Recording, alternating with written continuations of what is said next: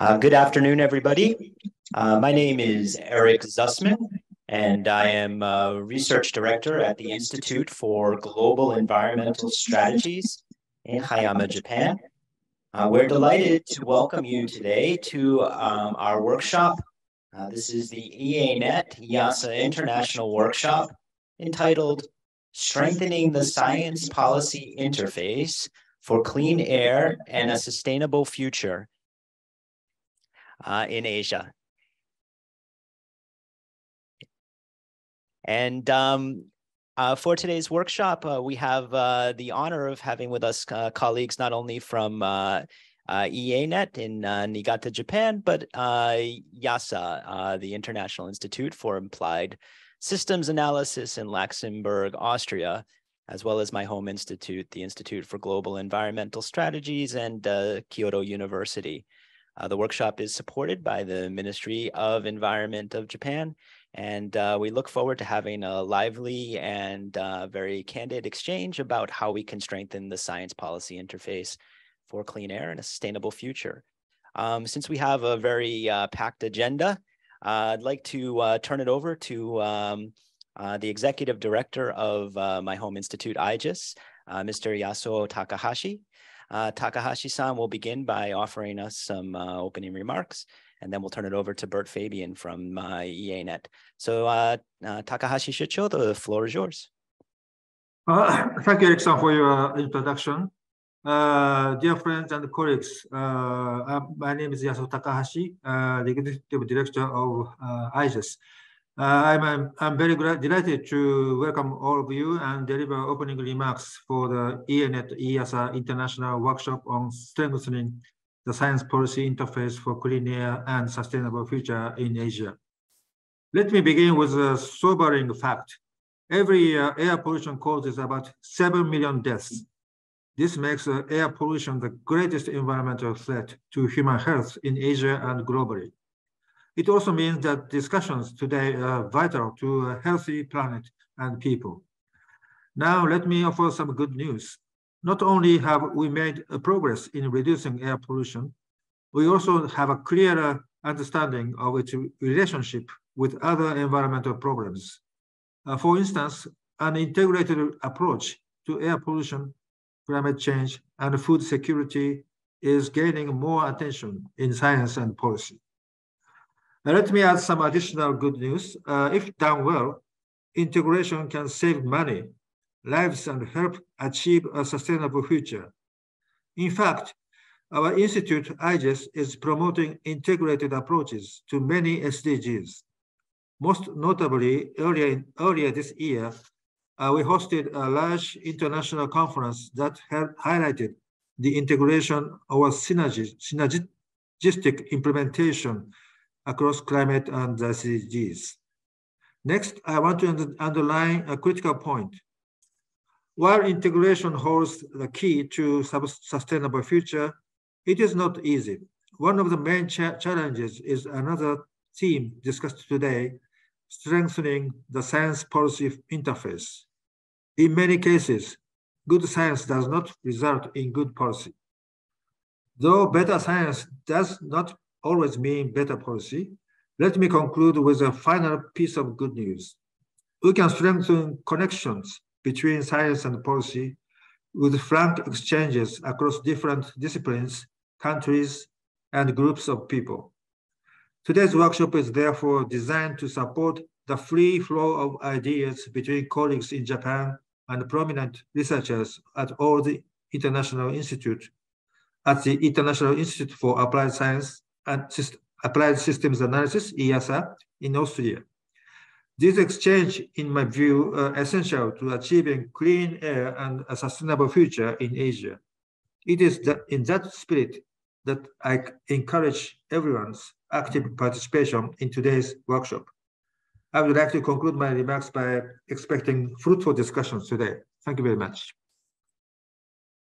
Okay, thank you so much, Takahashi Shicho, for giving us these very encouraging remarks and also motivating us to engage in a lively discussion.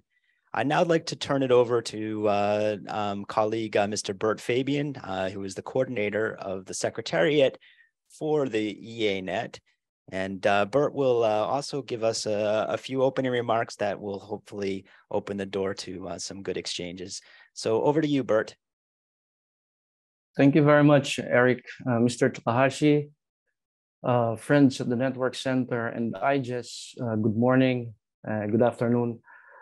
It is certainly my pleasure to contribute to this event and to give the opening remarks as well in this event. I think this issue of strengthening policy and policy development and science is becoming more important.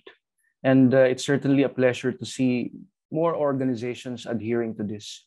In the United Nations Environment Program, we are also encouraging strengthening the science policy interface. As we all know, and many of us have worked in this topic for a long time, the Sustainable Development Goals, it highlights many of these issues, like in SDG 3, targets 3.9.1, which calls for substantial reduction in deaths and illnesses from air pollution. The target 7.1.2, which aims to ensure access to clean energy, which can result to less emissions. Targets 11.6.2, which directly asks for reducing environmental impacts of cities by improving air quality. These sustainable development goals and many others are actually complementary to improving clean air and promoting sustainable development. I was looking at the agenda for today, and I think it's very exciting to see contributions from many organizations, reference to studies, and also moving or charting the way forward. Perhaps maybe I can also offer a few, maybe 3 things to contribute to the discussion. I think from my experience, one main issue is communicating the results. We have done many studies. There are so many great organizations like IIASA, like IIASA, like EANET, working on looking at the impacts of air pollution in cities, in health, in ecosystems. And I think it's for us, scientists, experts, on how to maybe package the results better and communicate it better. One is to the public, definitely. Another is policymakers, and another is for decision makers. So maybe we need to go beyond what we improve in terms of the science and the results, and get it across to those people who are developing policies and making the decisions. Another is at this time, I think we need to go beyond promoting or working on a comprehensive air quality management framework, but also to start working on targeted policies and financing. You will probably hear later many results saying that major sources of air pollution are agricultural open burning, transportation, industries. Many development organizations are also now starting to go and look at sectors. Maybe in terms of developing policies and financing, we should also start looking at targeting specific policies and financing for sectors. Another is, on this targeted policies, I said going beyond air quality management framework, but maybe I should highlight that this is very important, depending on the development of or economic development of countries. Definitely, the air quality management frameworks are important. Monitoring is also key, like how can we address what we cannot measure? We always hear this from many experts, and it's also up to us in terms of the scientific community to help improve the monitoring. And then, of course, linking it to policies. Perhaps last of these 3 points is improving the monitoring or strengthening the monitoring of the policies that we have done or that have been developed, and maybe doing some more follow-ups in terms of looking at improvements. I mentioned many organizations have already working on this, and many organizations are evolving. I saw this the same for EANET. And I'm very thankful that the participating countries in EANET have decided to expand its scope, but also to develop what is called an EANET project fund mechanism, which can start developing specific projects, looking at specific issues. And it can be done with many other organizations. So I'm actually looking forward to working with many organizations, partners of the EANET, IIASA, EASA, in further working with the participating countries who are representatives from East Asia and usually are the policymakers. They are not, all of them are not the decision makers, but they definitely contribute to making the or strengthening the science policy interface for policymaking, and then maybe going beyond and linking it to decision makers. Thank you very much again for inviting me to share these opening remarks, and I look forward to the discussions throughout the day. Thank you very much. Thank you so much, Bert, and really appreciate you underlining the importance of communication, targeted policies, and how these might fit under the new and evolving framework of the EANET. I think we have a very nice agenda that's going to tie in well to some of the opening remarks and some of the discussions that's already started. And what I'd like to do now is turn it over to my colleague, Fukunaga-san, from the EANET Center in Niigata, and he will be moderating the first session. And so Kenichiro Fukunaga, the floor is now yours. Thank you, Eric-san, for your introduction. My name is Kenichiro Fukunaga, Deputy Director General, Asia Center for Air Pollution Research, designated as the Network Center for the EANET. I am serving as the moderator of Session 1 on behalf of Dr. Mo. Session 1 is that multiple development benefits of coordinated actions to tackle air pollution is jointly organized by the Acid Deposition Monitoring Network in East Asia, EANET, and the International Institute for Applied Systems Analysis, IIASA. The modeling analysis promoted by a project activity of the EANET is presented along with the modeling analysis results from ongoing collaborative research projects between IIASA and the Ministry of the Environment, Japan, MOEJ, on multiple development benefits of coordinated actions to tackle air pollution. Today, we'd like to invite three presenters and one commentator for the Session 1. After that, we have 10 minutes for Q&A. So all of you are welcome to raise your questions or share your thoughts about feeling via Q&A box. Now we move on to the first presentation. We would like to invite Dr. Ken Yamashita, Head of Planning and Training Department, Asia Center for Air Pollution Research, Network Center for the EANET. The floor is yours, Dr. Yamashita.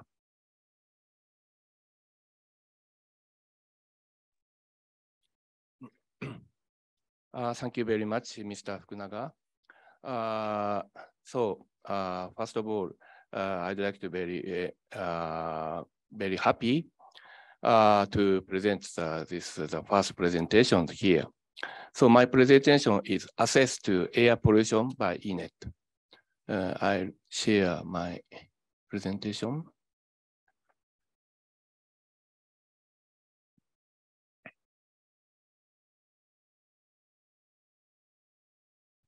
Yes. So the title is Access to Air Pollution by EANET. So I'd like to introduce the very common information about the air pollution and acid deposition.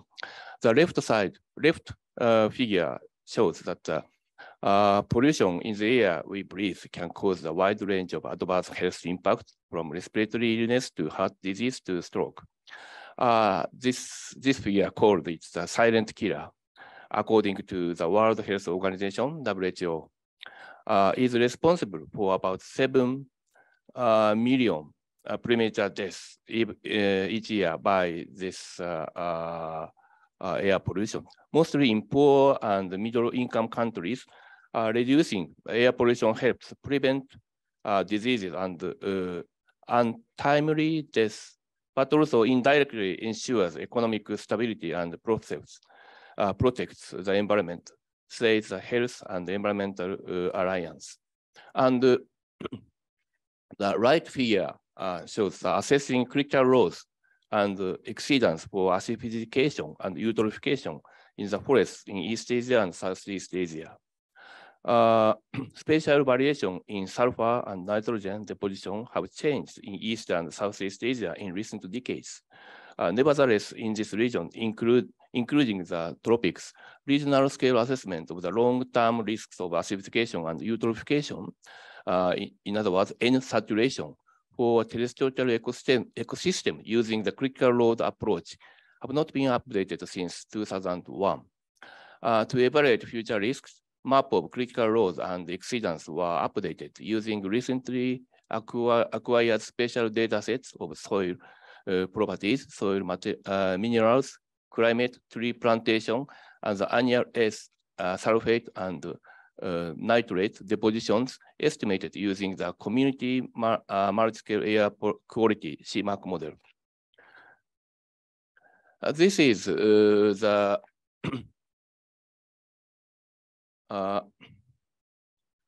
monitoring sites of EANET. EANET is the Acid Deposition Monitoring Network in East Asia. That's a regional network to assess the air pollution and acid deposition.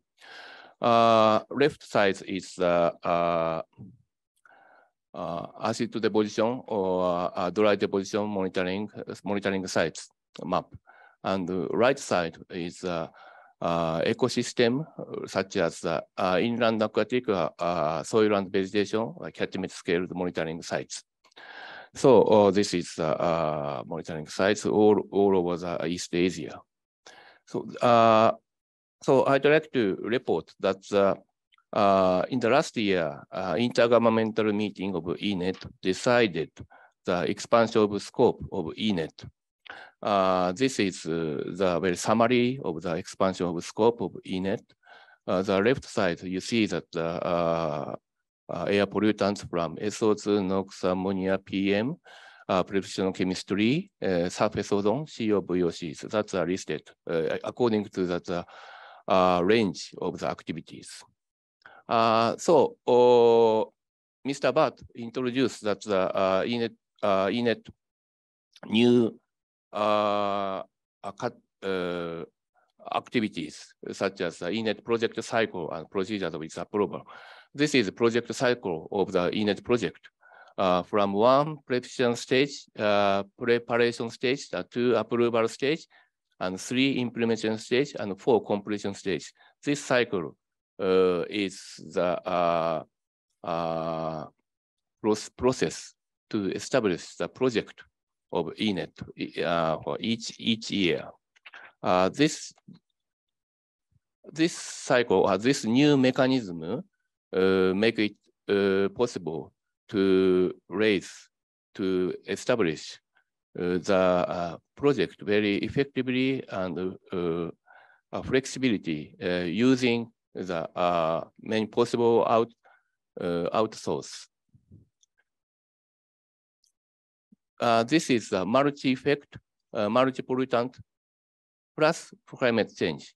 This figure is very similar, very familiar to explain the multi-pollutants from SO2, NOx, ammonia, VOCs.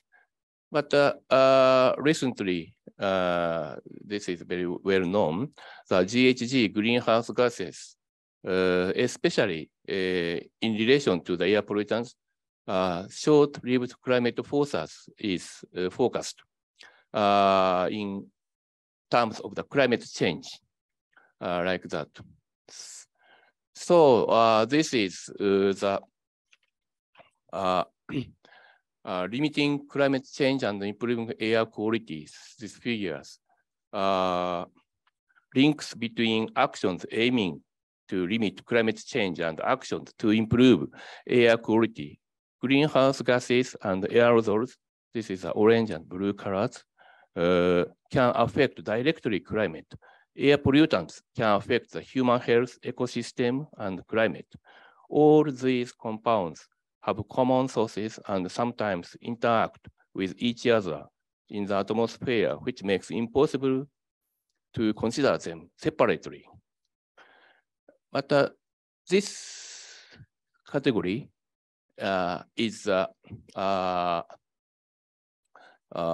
scope of EANET, just air pollution. But as I mentioned, this SLCP, short-lived climate forces, and air pollutants are closely related in the atmospheric condition. So this is the EANET project in 2022 and 2023. This 2023 8 projects were already decided by intergovernmental meeting last year. This category is, this project are categorized mainly the monitoring, assessment, research, capacity building, public awareness, exchange information. So these projects are related from this year to next year, like this. So this workshop is the one of this year's workshop activities, like here, learning opportunities of EASA study on urban and rural relations. So the next year, there are eight projects other than the core activities of EANET.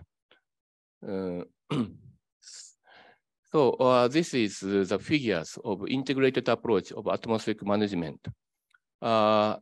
This is the emission of air pollutants and transport with chemical reaction, and this is deposition or deposition on atmospheric or exposure to human health or some animals. So in research study, this is emission was estimated by emission inventory, and transport chemical reaction by simulated by chemical transport model, and concentration or deposition or health effects on health ecosystem were monitored. So this monitoring results will be assessed, and but this assessment will be evaluated by the integrated assessment model compared to the reduction with cost estimations here. This is the integrated assessment model to consider the cost benefit or cost efficiency, cost effective analysis. And based on this assessment, the regulation or fiscal approach can be settled. And also control technology should be selected based on this information. So this cycle, very shortly, but this cycle is the very integrated approach to atmospheric management. So looking at the activities next year, first, second, third, fourth, sixth, seventh. These activities are plotted regarding the category of the this integrated approaches process. So we see that this chemical transport model should be more enhanced or focused, I think. This is so last year the intergovernmental meeting 24th IG decided to establish the 3 new task forces under the Scientific Advisory Committee, SAC. This new task forces are reorganized from the four task forces until last year. So task force on monitoring and assessment of atmospheric environment, task force on monitoring and assessment of environmental effects, task force on atmospheric environmental quality management. These are the three new task forces. So the red color is main TOR of each task forces, but especially the task force on monitoring and assessment of environmental effects, ecosystem impact and human health, and future direction of the EANET on environmental effects including in TOR. Also, the third task forces, the future atmospheric environmental management, and also the benefit co-control approaches for air environmental and climate change and cleaner technologies. These key words are included in these task forces. But we are now preparing to start each task forces right now. So probably next year, these task forces will start its activities. So this is end of my presentation. Thank you very much. Thank you. Thank you very much for your presentation. Dr. Yamashita showed recent dramatic changes of the EANET, expansions of the scope, introduction of project mechanism, and establishing new task forces. And integrated approach of atmospheric management slides mapping is important to consider and seek a possibility of collaboration with international organizations, projects, and EANET project activities shown in the slides for utilization and development of modeling research. Thank you, Dr. Yamashita. Now we move on to the second presentation. We would like to invite Dr. Zbigniew Klimont, a research group leader and principal research scholar pollution management research group, energy, climate, and environment program, IIASA, Austria. The floor is yours, Dr. Klimont. Thank you very much. Thank you very much for the invitation and the opportunity to share our work that was supported by the collaboration between IIASA and MOEJ. I would like to tell you about work that involves many different institutions and goes actually beyond the urban and rural air pollution interaction in Asia, and connects also to some of the further presentations, both in this session as well as in the second session of the meeting. Let me start with a slide that many of you know, and it actually have triggered a lot of discussion and strengthened some of the discussion about co-benefits and multiple benefits and strong interactions between the climate change policies, air quality policies, and development policies. This has been a collaborative effort involving many institutions in Asia and also Europe and United States. And this is really a good example of highlighting the coordinated air quality, climate, and development policy interactions that are reflected here in this chart in order to mitigate exposure to PM2.5. You see this summary slide that appeared in this report on air pollution in Asia and the Pacific, that in order to reduce PM2.5 concentrations across Asia, many different policies and measures have to be introduced. This is obvious, but the study highlighted the importance and the benefits of this coordinated action. As you see here, the changes in greenhouse gases, short-lived climate pollutants, black carbon here represents a whole range of air pollutants as well as short-lived climate forcers, addresses a number of SDGs as well as reduces eventually greenhouse gases emissions. and cuts across many different areas of policies. This study highlighted also a need. This was a regional study and highlighted results at the Asian level with some indications of differences across Asia in different regions of Asia. But it also highlighted the need to further explore and understand better the national and local measures in action, to look into fine-scale urban-rural interactions, and including also cross-national interactions, and also to include more diverse representation of various climate policies and other policies. In other words, bring in many more scenarios that are produced locally, internationally within a region, or even downscale some of the global scenarios and see how the long terms associated with climate goals, the long-term goals associated with climate change could be also translated into some of the near-term immediate policies. And finally, and you will hear about that in some of the further presentation from my colleague in the second session.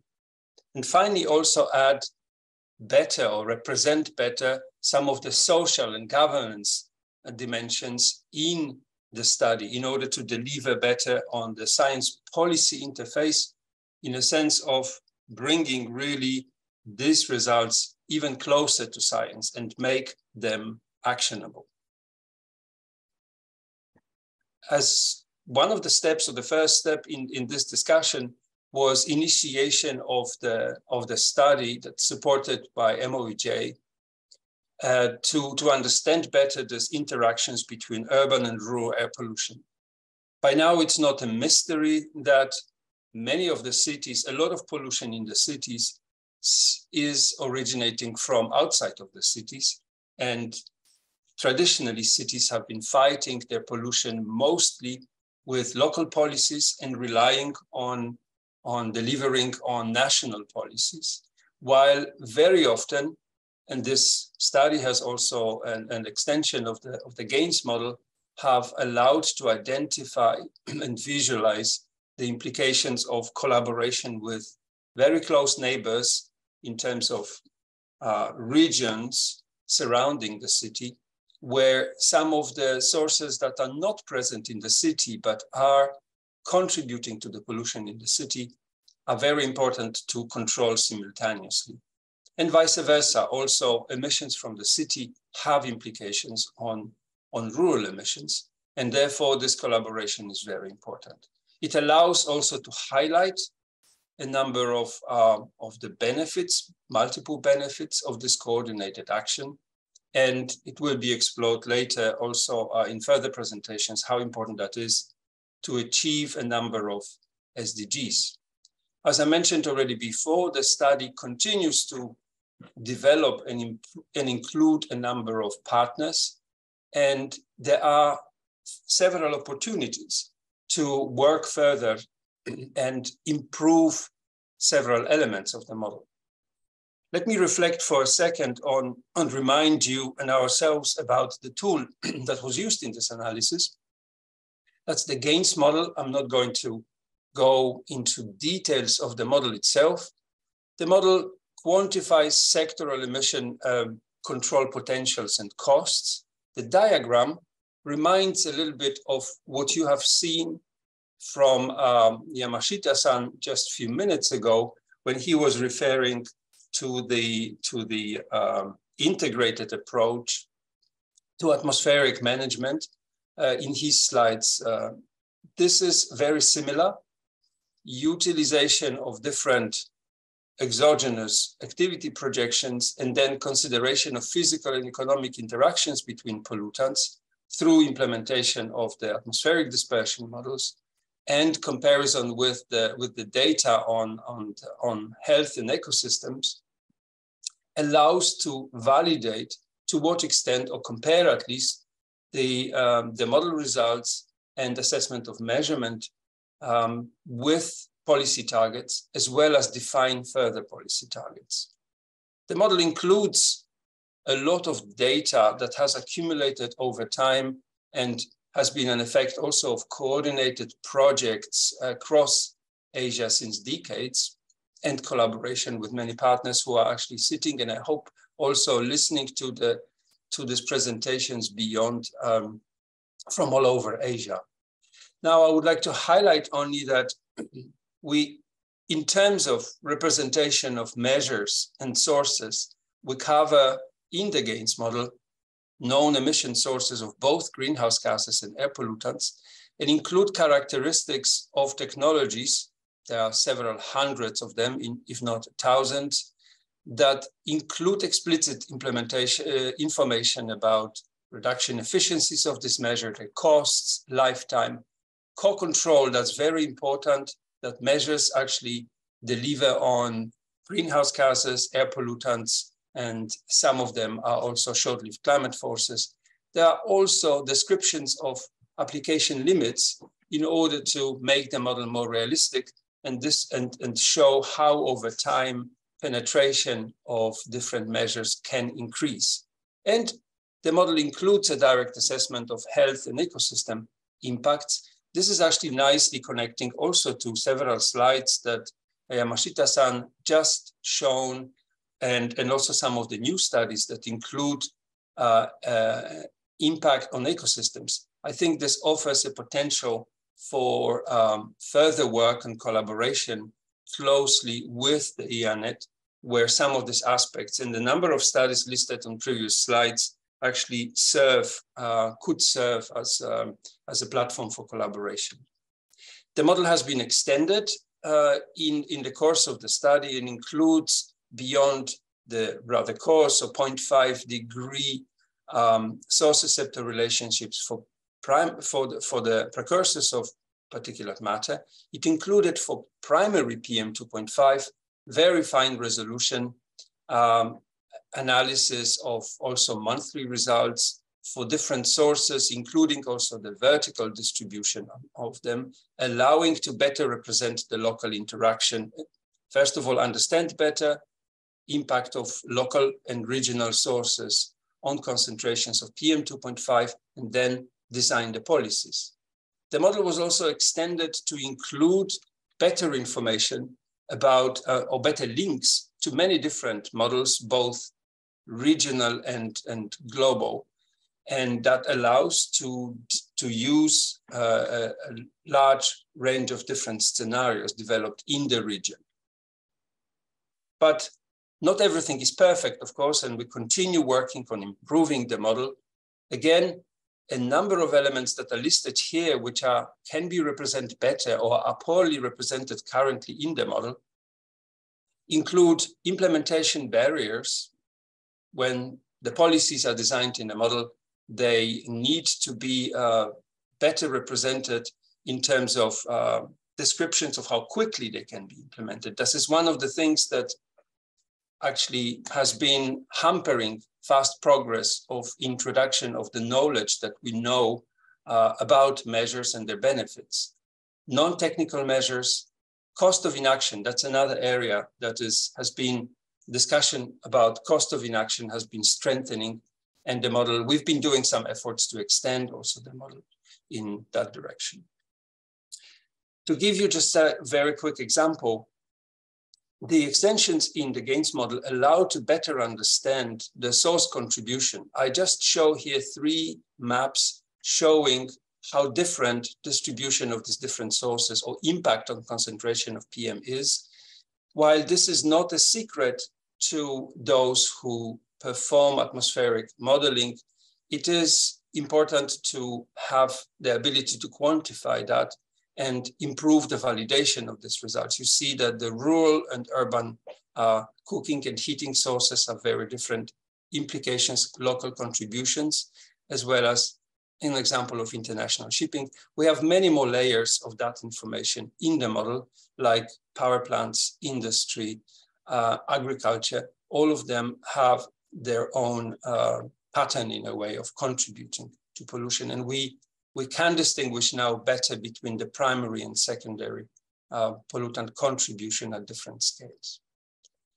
Let me show you an example of this source apportionment for China and then also very quickly for Korea. We refer to this slide as a waterfall chart because it shows contribution from long-range, regional and national sources as well as local, and distinguishes also the contribution from primary and secondary pollution as well as different sectors. The estimate here is shown for 2020, the measurements from 2013 to 2016 showing a continuous decline in concentrations and a very strong contribution from local sources at this particular location. The current policies in a longer term would deliver and allow to reach the national standard, stay within the national standard addressing, this is residential sector, addressing household pollution, for example, moving away from solid fuel use. And in the longer term, there's still some potential implementing further measures. The MFR refers to maximum feasible reduction, but would include some of the sources locally like waste and agriculture. The green is very important for agriculture, becomes much more important, and often it is a bit of a forgotten source. A very quick snapshot without going through each of them for Korea, where there's been also progress in reducing concentration, of course, but you see that the current policies without strong collaboration with other regions and also internationally would not be able to deliver large improvements, and only in the longer term involving many countries around in the region would allow significantly to bring down the concentrations. Let me show you an example where that illustrates the connection between different policies. This is an assessment for the ASEAN countries that, similarly to the Asian assessment, brings in the key measures that have a potential.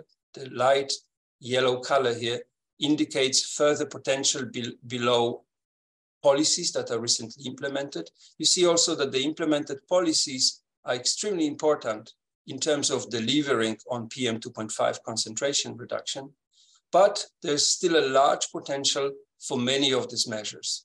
I will not go through the details of the measures now, but wanted to highlight the interactions across policy and link to the circulating and ecological sphere and different components indicated in here. Now, this is a very busy slide, but it shows with the colors, I try to highlight how some of these policies actually cut across many of these elements like renewable energy, circular economy, biodiversity, and of course, urban rural. You see here on the left side, the gray color indicates this urban rural interactions. Let me illustrate it in a different way. This is a little bit colorful slide, but it indicates for each of these measures, like here, clean cooking and heating, how many different aspects, many SDGs are addressed, and also the elements of this ecological sphere. Now, for each of the measures, you see that this will trigger or imply different impacts and will move us on for different SDGs and here involve also different policy arenas. And if we plot most of these measures that include transport, that's industry and power sector, transportation, including end-of-pipe measures and electrification of vehicles, eliminating high emitters, that is mostly air quality measure, but because of short-lived climate forces has also a climate component, and the city component, of course, delivering on the SDG 1113, apart from health 3 that cuts in across all these measures. Then agriculture for livestock and fertilizer application, dietary changes. Then we have waste sector, open burning. These are not all measures that we identified in the study. But what is important on this busy slide to see is that there's a lot of interactions, a lot of similarities in terms of which areas are addressed by them. And this is very important for the design of the policy and communication of the benefits. It's also, apart from health that you see indicated everywhere on each of the slides, cities that appear in many of these measures. There are also very important linkages on institutions. You see here SDG 16 that is appearing in several places, as well as climate, obviously, SDG 13 that appears everywhere due to co-benefits.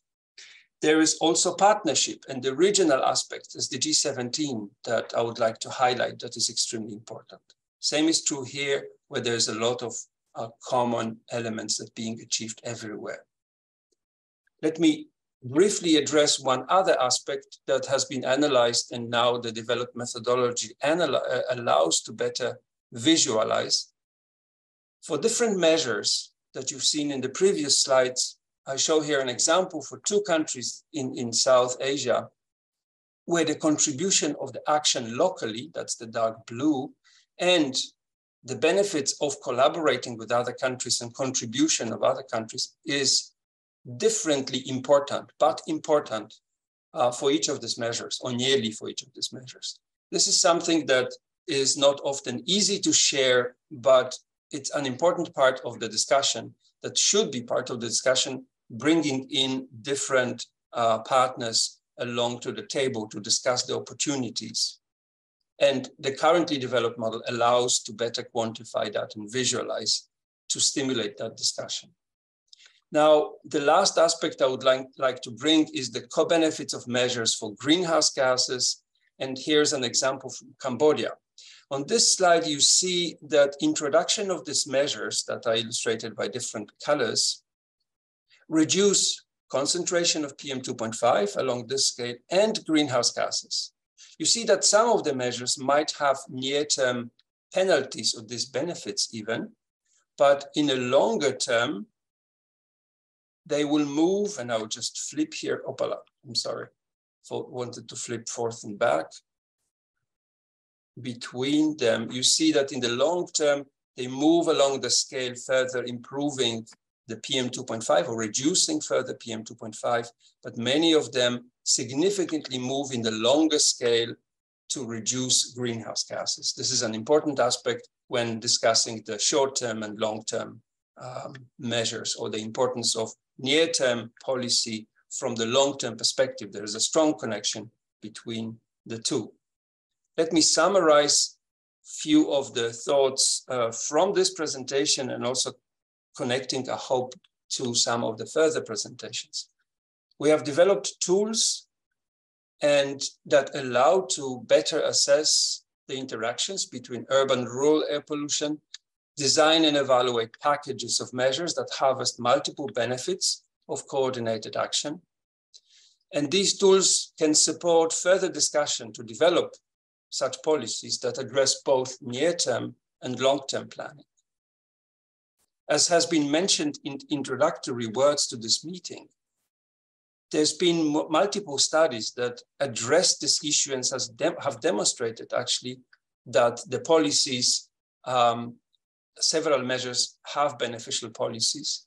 The problem is implementation have been rather slow and often not well coordinated. But there's a development of new methods, and they address a lot of aspects that are important to strengthen this science policy interaction and improve the pace at which measures are implemented. And they include barriers for implementation and ways to overcome them. And this is something that Eric Tussman will be presenting in the next talk.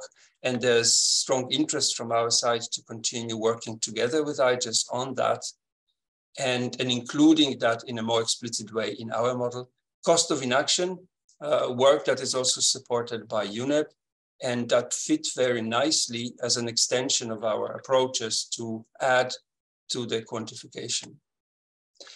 So to summarize, all of these improvements that are being developed and could be further included in the model could be very valuable to allow for more robust and realistic models and more efficient science policy dialogue.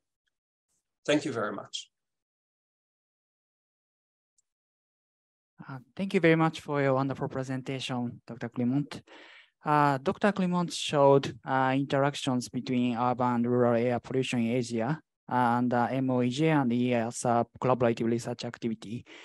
The slides for PM2.5 source apportionment in China and Korea show the future prediction in 2050. We have to consider the next actions to achieve clean air.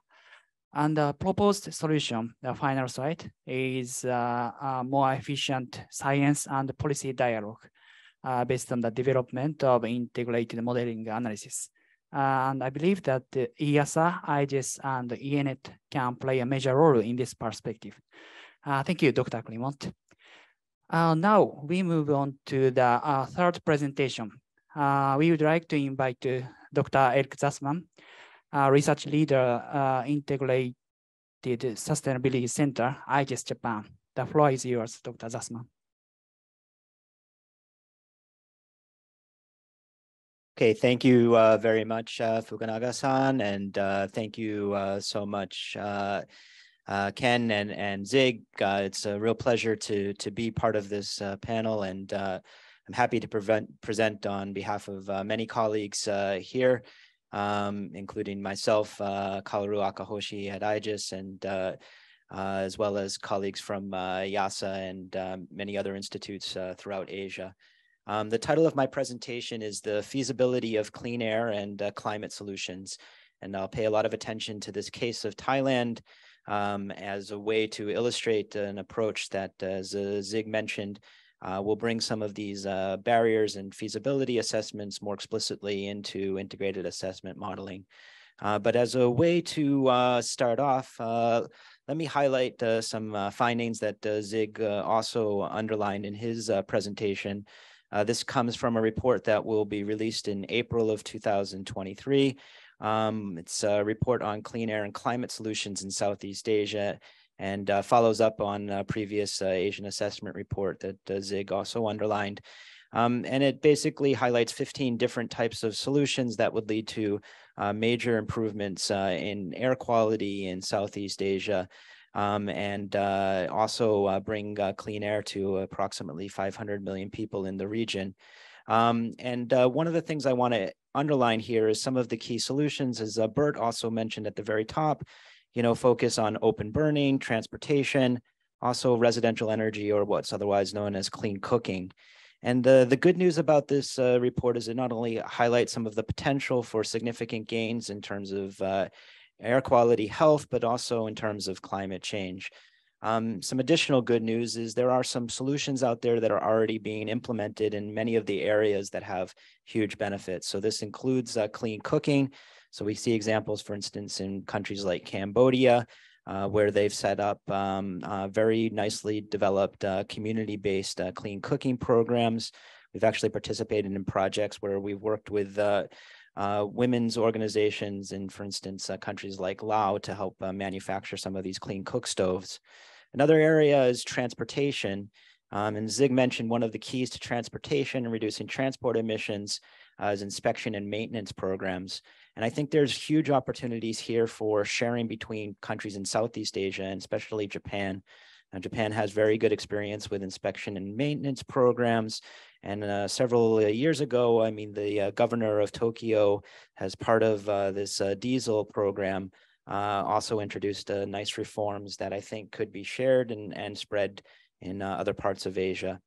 And then last but not least is this biomass burning issue, open burning of fields, which unfortunately in some cases has accelerated with growing demands for turning over crops. But here again, there are also some solutions out there. One of the solutions that is being promoted actively by one of our collaborators, Dr. Spot, involves a more circular economy approach where some of this leftover biomass would be used for energy applications, also for instance, furniture manufacturing. So there's a lot of good solutions out there, and a lot of these solutions I have been tested and applied, and I think could be scaled up and accelerated. But one of the key questions moving forward is how can we increase the speed and scale of implementation? Now, I'm coming at this from a social science perspective. I'm trained as a political scientist, And I mean, one of the things that we're taught almost from the get-go is policy on paper doesn't necessarily match action on the ground. There are what we sometimes call persistent implementation gaps that prevent us from realizing what we can look at in a model. So how do we move things forward more quickly so that we can square the results of the modeling with what we actually want to achieve, you know, in terms of some of these great benefits? And what I would argue here is one of the key things, and I'm going to go back to the presentation by my colleague Ken Yamashita, is that to look at, you know, that framework or that flow diagram, and Zig also highlighted this too, in terms of integrated assessment modeling, and to add an additional piece to this. So we have the integrated assessment modeling right here. We have our kind friend who's jumping off of the ramp, but I would assure you that at least from this picture, the landing doesn't look so good. And so how can we get a smoother landing so we're actually getting some of the results on the ground? And what I would argue is one of the things that we can do, especially from a social science perspective, is to bring in this idea of a feasibility assessment. Now, this idea of a feasibility assessment is not something that I've created out of thin air. If you look, for instance, in the 1.5 degree IPCC report, and now the most recent 6th assessment report, feasibility is becoming more and more featured. And there's been some good work done by colleagues, for instance, at IIASA, looking at feasibility at a relatively high level in some of the large scale scenarios. I'm going to look at it for a little bit more on the ground type of approach for a specific country, but with a framework that I think could also be more generalizable to other countries. And so what our colleagues have done is we've looked at how different dimensions of feasibility, economic, technical, social, and institutional feasibility affect the timing and speed of different types of solutions, like solutions to open burning, like solutions to transportation, like solutions to, or clean cooking solutions. We've put a lot of attention on the social institutional barriers because these are things that are not typically factored into our modeling frameworks. And then we've tried to convert feasibility into a language or in a way that can also be more explicitly incorporated into some of the models like gains, or in terms of the work that's done largely in Japan, the AIM model, or some of the work that our colleagues done at the Stockholm Environment Institute, the LEAP model, so that these different issues can communicate more clearly with the models and demonstrate what some of the impacts of not including these feasibility issues are like, and what some of the impacts are when we do include them. And to do this, to assess feasibility, once again, we focused first on Thailand because we have a lot of connections there and we know a lot of people who have worked closely with the government. We did this by taking a sort of a three-step approach. So first, we did expert surveys with targeted questions about the effects of different types of barriers, economic barriers, technological barriers, institutional barriers, and social barriers, and how they might influence the speed and diffusion of different solutions in transport, energy, and in terms of open burning. We also did a systematic literature review and then factored that into our calculations. And then we combine these two, the expert surveys and the literature reviews, to arrive at composite estimates of the size of different barriers. Now, let me just give a quick example of this. This is once again for Thailand. And what we did by doing these surveys and then also looking at the literature and then combining the two is we estimated the size of different barriers over a 10-year period for clean cooking applications in Thailand. And what this chart is showing is the green and yellow are the social and institutional barriers. What you can see here is these barriers not only have a significant impact on slowing implementation, but in this case, they're greater than the technological and economic barriers, which are typically included in the modeling frameworks. So this is underlying not only that they're bigger, but that they should also perhaps be included in some of our modeling frameworks. And this takes a look at a bunch of other solutions, not only clean cooking, but also open burning, inspection and maintenance of vehicles, stronger emission standards, and e-vehicles. And what it highlights once again is for many of the solutions, the social institutional issues. And so just to clarify here, when I say social institutional, I mean for social, I mean the acceptability of different technologies, the awareness of the benefits and the costs of those technologies, That's on the social side. For institutional, I'm talking about the coordination across different agencies, the capacity to actually implement some of these things, whether or not there's good incentives within the policies. That's how we're defining these things. These issues are typically greater in many of the cases. One of the exceptions, of course, is e-vehicles, where the technological and economic barriers are more significant and stronger emission standards. And this would stand to reason. I mean, I think these solutions have a stronger technological edge to them. And so once again, what we're arguing is we should try to incorporate these things more explicitly into our modeling frameworks. And this just gives you an example of us trying to do this. We're working with colleagues in the Pollution Control Department within Thailand as part of a Climate Change and Clean Air Coalition project, where we try to incorporate some of these barriers into some of the targets and goals that have been set for 2030 for Thailand for 3 different areas. Once again, these are the same areas: transportation, open burning, and clean cooking or residential energy.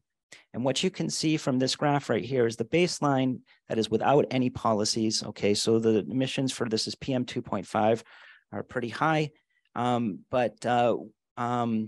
with effective implementation, I mean, those emissions can be reduced to about 1/3 of the size.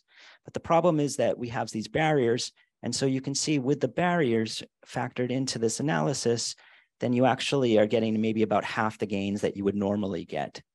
And so this is really important to stress to policymakers. I mean, in some ways, this is a bit of a discouraging message, but what we want to highlight is it's discouraging only to the extent that policymakers don't consider what you need to do to overcome those barriers. And then I think this puts a more encouraging spin on things. And this leads me to my next slide. And the next slide really starts to think about what does it cost to overcome some of these barriers? What do governments need to invest in terms of capacity building, in terms of strengthening coordination, in terms of awareness raising, in terms of social acceptability and contextualization of different types of approaches? And what we're seeing, we talked to policymakers in Thailand, what we're seeing, this is just the cook stove example, is in many cases, the investments for especially some of these small scale technologies in terms of overcoming some of the institutional and social barriers are not so great. So what this slide shows you right here is a business as usual situation, how much is being invested currently in cook stoves or clean cooking, and then what it would cost additionally to overcome some of those barriers. And we need to check these a little bit more, but this is some of our preliminary estimates. We're drawing a lot upon the literature on transaction costs here. And once again, I think by turning this into some costing information, this can also be factored more explicitly into some of the modeling frameworks. Okay, so let me conclude with a few key points and also sort of a way forward on ways that we would like to collaborate. So the first point I'd like to emphasize is that integrated assessment models have helped us identify clean air and climate solutions. And then the next thing I think is really to increase the speed and scale of implementation. And to do this, we really need to think about enabling reforms.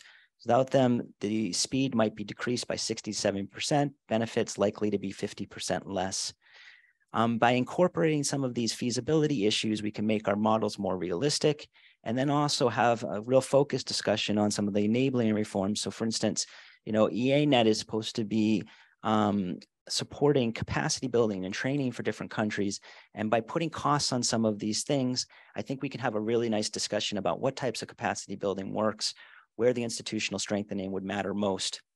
I think that this is also going to help us look at some of the costs of enabling reforms, both, you know, for international support and domestically.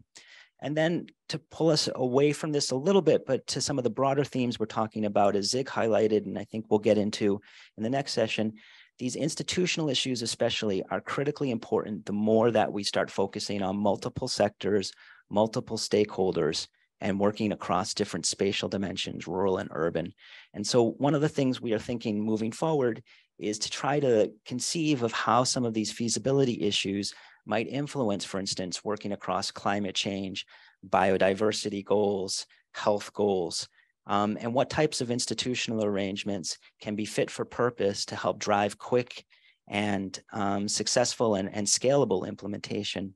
And so we look forward, colleagues at IIASA and many of our collaborators, we look forward to working with IIASA, EANET, Kyoto University, and many other partners that are on this call to bring feasibility into modeling frameworks so that we can achieve the benefits that we all want for Asia and globally. Thank you so much. Thank you. Thank you, Eric-san. Assessing institutional and social feasibility to overcome barriers is important to increase the speed and scale of implementation. Eric-san showed the example of Thailand. And this specific example is a good tip to seek the next step to cross-boundary and cross-sector solutions. Thank you, Eric-san. Now, we'd like to invite Dr. Hajime Akimoto, Science Advisor for Asia Center for Air Pollution Research, Japan, to make a comment based on the 3 presentations. The floor is yours, Akimoto-sensei.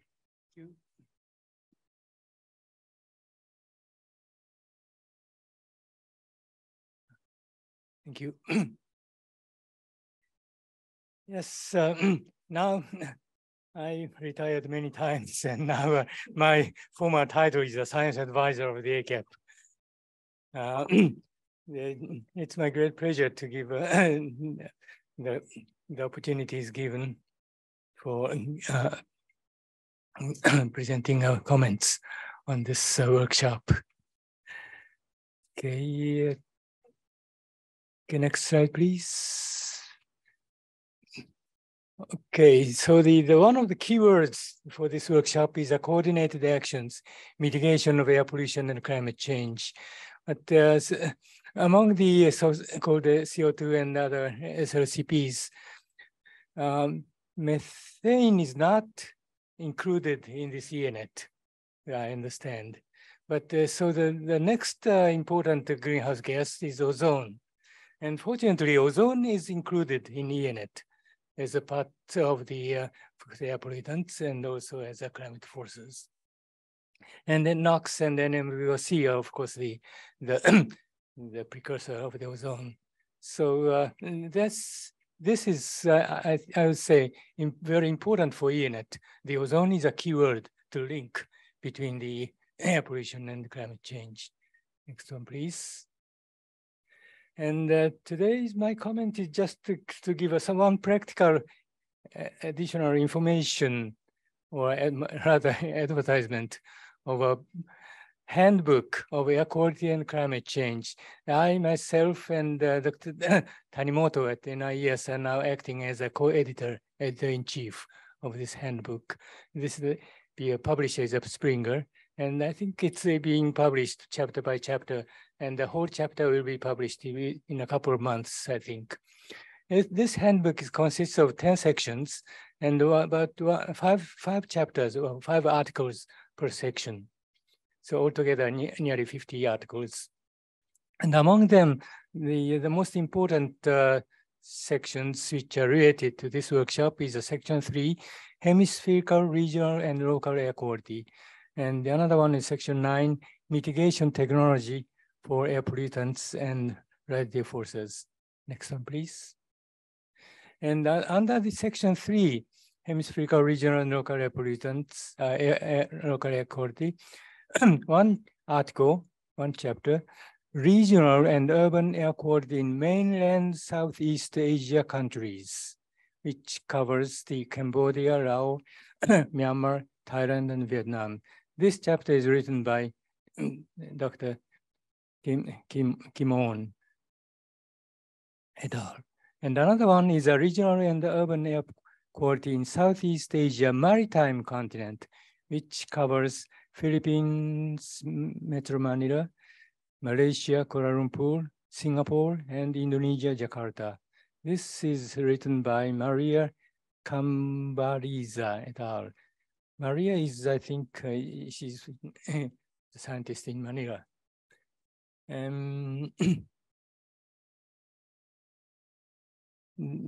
These chapters are important for covering Southeast Asia. Of course, we know very much about China, Korea, and Japan, but in many Southeast Asian countries, the air quality issue is not necessarily integrated yet. So these 2 chapters include the air quality monitoring status of including the methane VOC ozone and PM2.5 about each of these countries and megacities, and the sources of air pollution, and existing policy and air quality management and climate change. So for these Southeast Asian countries,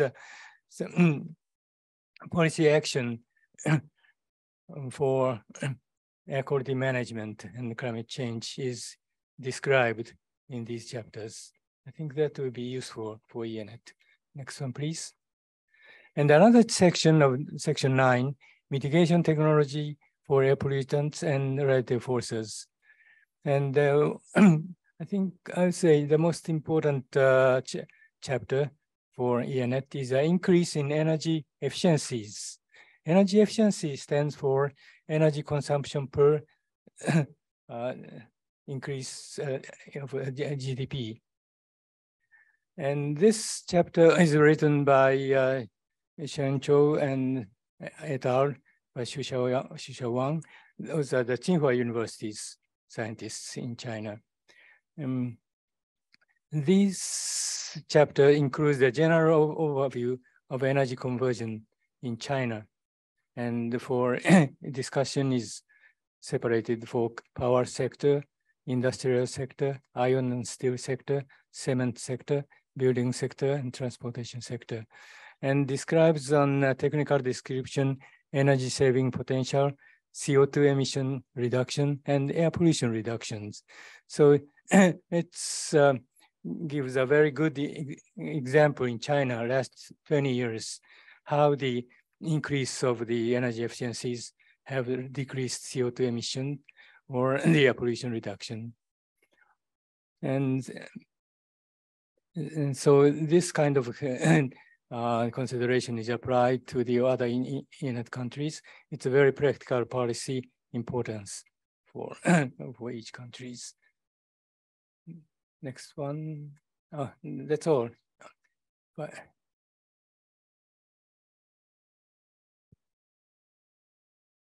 thank you, Akimoto Sensei.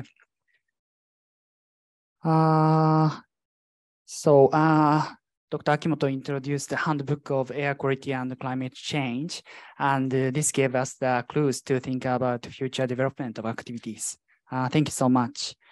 So I'm sorry for my poor time management, but QA would like to have the time at the end of this workshop. So from now, I'd like to take a 5 minutes break from now on. So we start at in Japanese time, 2:47. So please come back in 5 minutes. Thank you.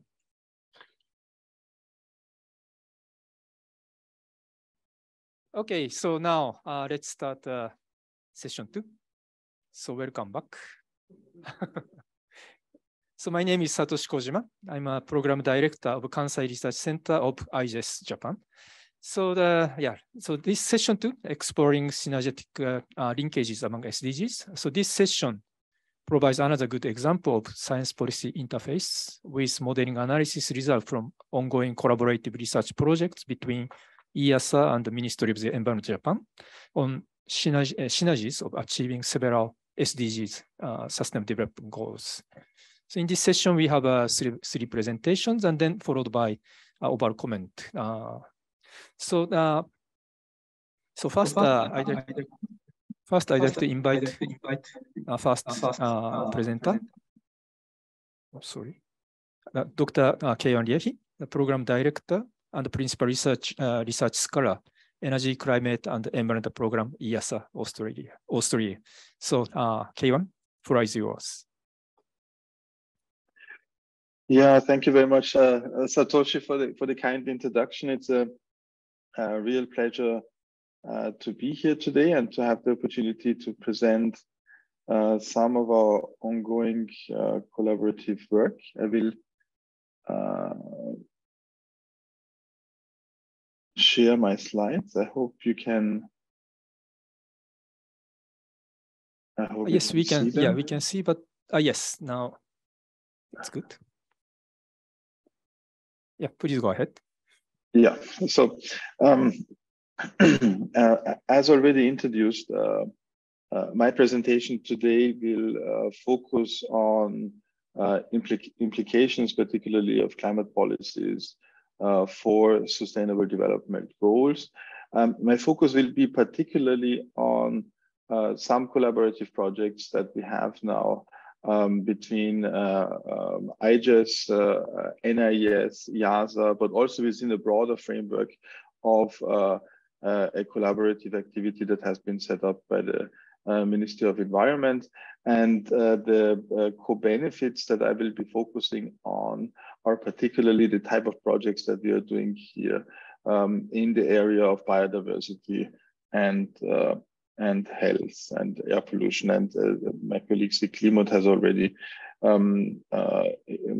introduced some of the more deeper work on air pollution. So I won't go actually so much into the details of that part of our work.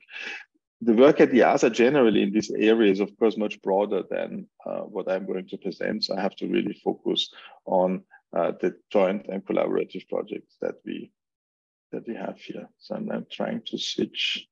It works. So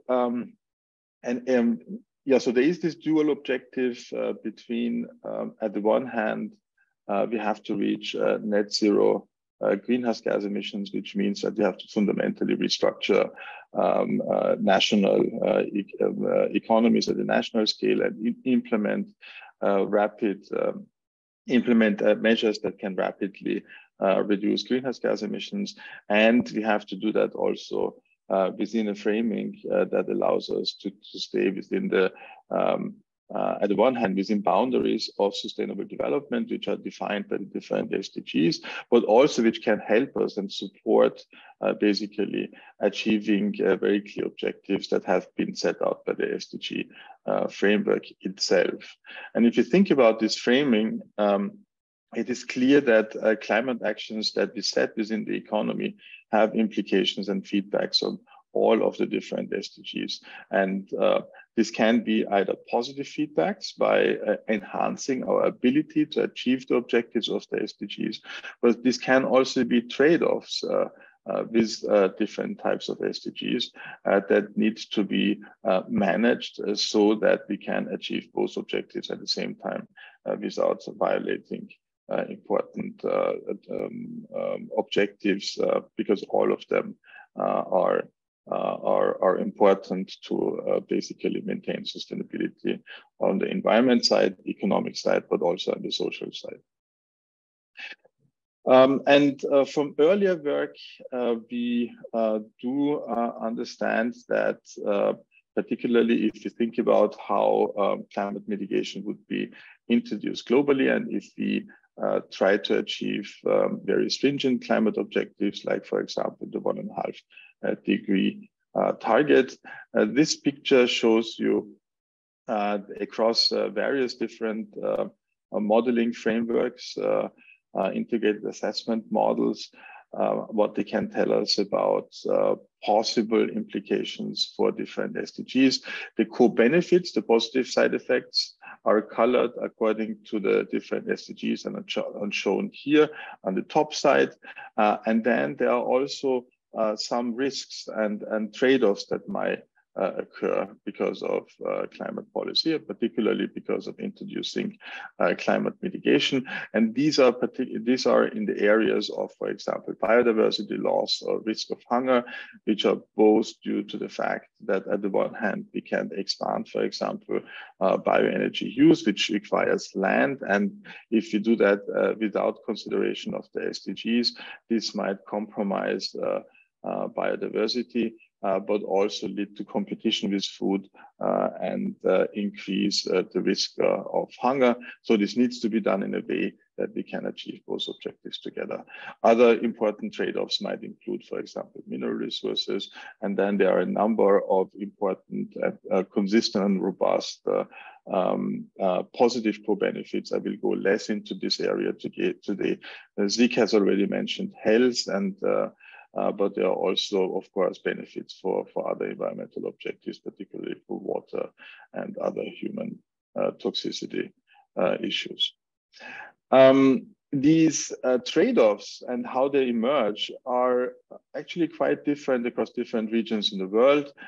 We see particularly in South Asia or in East Asia, China and India, here's two examples where we see actually compared to the aggregated numbers at the global scale, much higher potentials for benefits and lower risks for trade-offs, which is I think in general a good news, but there is very little analysis that really brings this picture together and looks at integrated analysis across both dimensions. And within this framework, we have basically established the collaborative project under the umbrella of the Ministry of Environment, where we have 4 different activities. Basically, in phase 1, you have heard some of the results on the health and co-benefit side of national climate policies by Sig earlier,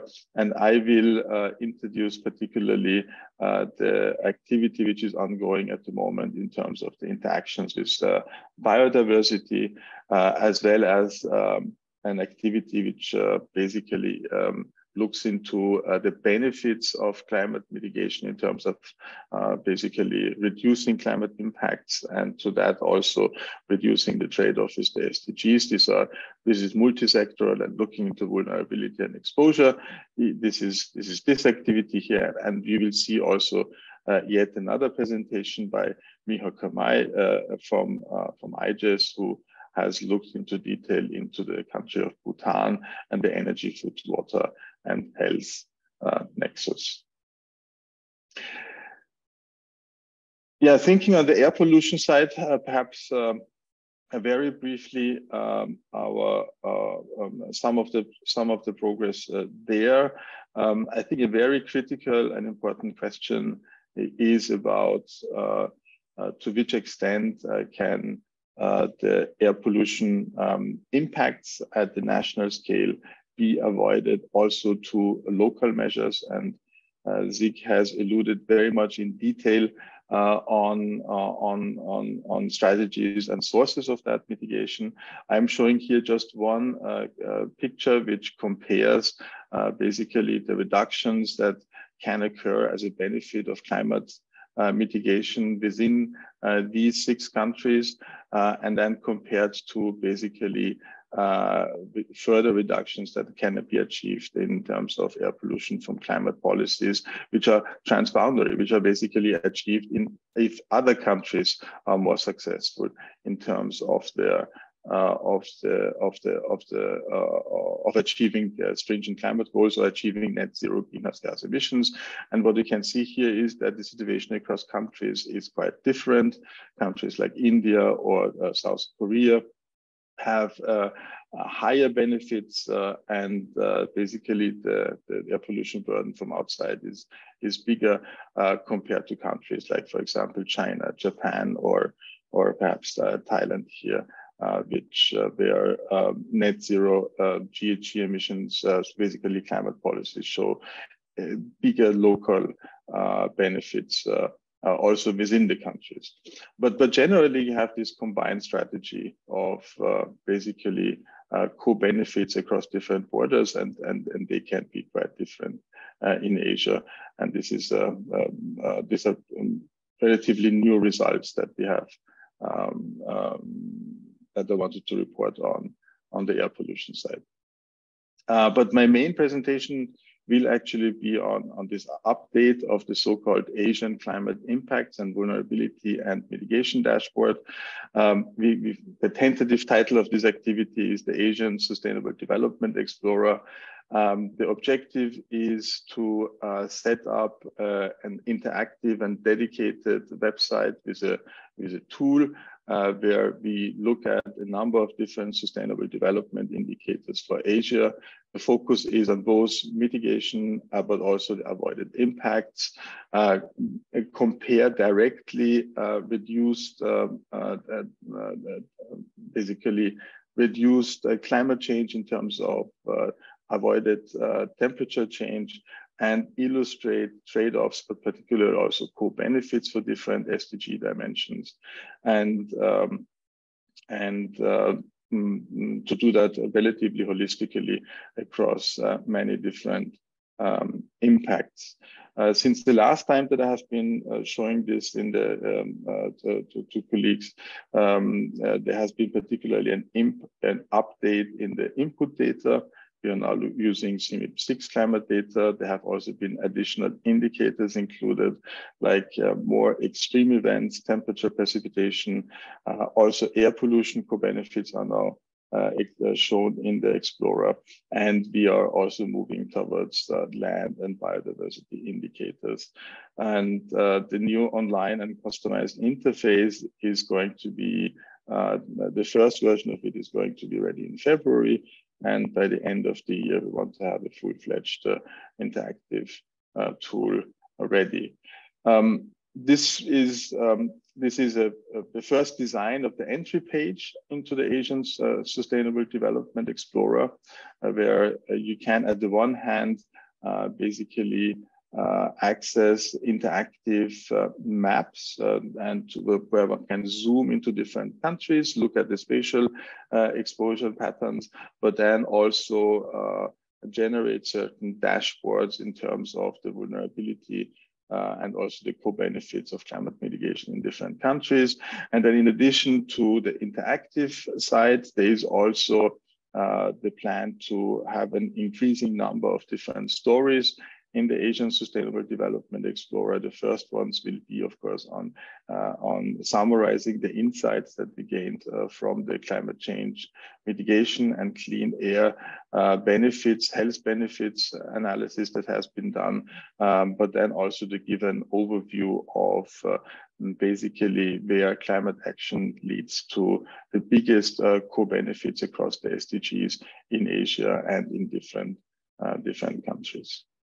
To give you a glimpse how the Explorer will look like visually, so there will be a map like this, for example, which has different compound indicators where one could look into exposures across different temperature targets. So by moving the temperature, you will see where in Asia exposure and vulnerability and co-benefits for different SDGs change. This will also be done across different socioeconomic futures. So the co-benefits of climate mitigation for the SDGs will depend a lot on the socioeconomic development, how many people will be there in the future, but also in terms of the economies, how does the vulnerability change into the future? And we are going to we are implementing this across three different three different socioeconomic pathways, the so-called shared socioeconomic pathways, SSP1, SSP2, and SSP3. Yeah, so what indicators will be particularly added and updated? I mentioned that earlier, more information on extremes, droughts, but also heat waves, as well as strong rainfalls. Then I would say something very important and innovative is not to only look into temperature and heat stress and heat waves in terms of the heat itself, but also to bring in humidity, because humidity and temperature together define stress at the end. This is rarely done in heat wave analysis. And then, of course, we'll have hydrology information and on water resources as an indicator for water scarcity. We will look into the implications of climate change and cooling and heating demands on agricultural productivity, biodiversity, and air pollution, as I mentioned it earlier. Yeah, the stories I have told as well. So let me perhaps move to the next topic. The next topic is perhaps a brief update on the activity where we want to look into, or we're looking into the linkages between biodiversity and climate mitigation. And basically combating climate. Here we are particularly interested in trade-offs and synergies, and how to find integrated strategies that basically allow us to design climate policies that would also respect biodiversity boundaries. From research done together between IIASA and IIAS and the community, we know that it is possible to basically bend the curve of biodiversity loss. The last decades are characterized by rapid losses and rapid declines in biodiversity, which are mainly due to human development. And without specific conservation measures, it is expected that our biodiversity of the planet is going to be reduced further and quite rapidly. It is possible to basically stabilize biodiversity losses by conservation efforts. These are definitely key. However, in order to really be able to bend the curve and increase the biodiversity of the planet more, we need also to switch our sustainable production systems to become more sustainable, but also the consumption systems. And this is a number of different measures have been identified here, from dietary shifts, including reducing waste and including increasing sustainability, but also tackling the issue of crop yields in developing countries in order to reduce land needs for agricultural production and ecosystem services. Now, in this project, we want to understand how basically biodiversity protection and climate protection can come together so that we are staying within biodiversity boundaries. And in order to do so, we have developed a research framework for Asia. The focus is Asia.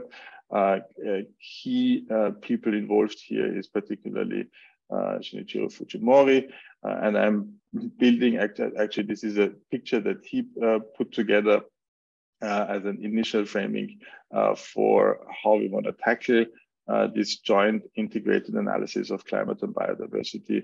The starting point will be socioeconomic assumptions and policies which are added into the integrated assessment models, including stringent climate policies. And we are going to use the AIM tool by NIES, but also the message GloBiome tool by IIASA. Derive land use scenarios which are consistent with stringent climate policies, and look into the implication of those land uses in ecosystem models, particularly the AIM biodiversity model, and derive biodiversity indicators. So as a first proxy, we'll understand how climate policies can impact biodiversity. And then we're looking jointly also into if we limit basically biodiversity impacts and would take it as a strong constraint for climate mitigation, how does it impact the economics of climate mitigation and the feasibility of targets if we want to achieve also very high standards of biodiversity. Initial results show that that basically climate protection, so you get at the one hand you get benefits from reducing the impacts for biodiversity, but at the other hand you can create also trade-offs by increasing the land needed for climate neutral activity. And if we look at the implications, and this is work in progress about how biodiversity and climate interacts. And there is basically, there is a co-benefit, of course, of avoided impacts of climate change, which goes from the gray area here to the blue area. But this is by far not as large as basically the increase in biodiversity that we see across different indicators when we have a real dedicated biodiversity policy. So the question is, how can we close this gap? And this is what we are working on at the moment. This gap can actually be quite big and can depend also on the different biodiversity metric that we are looking into. So these two figures are actually for the same scenarios, but look at the implications for biodiversity from using 2 different indicators and also across different models.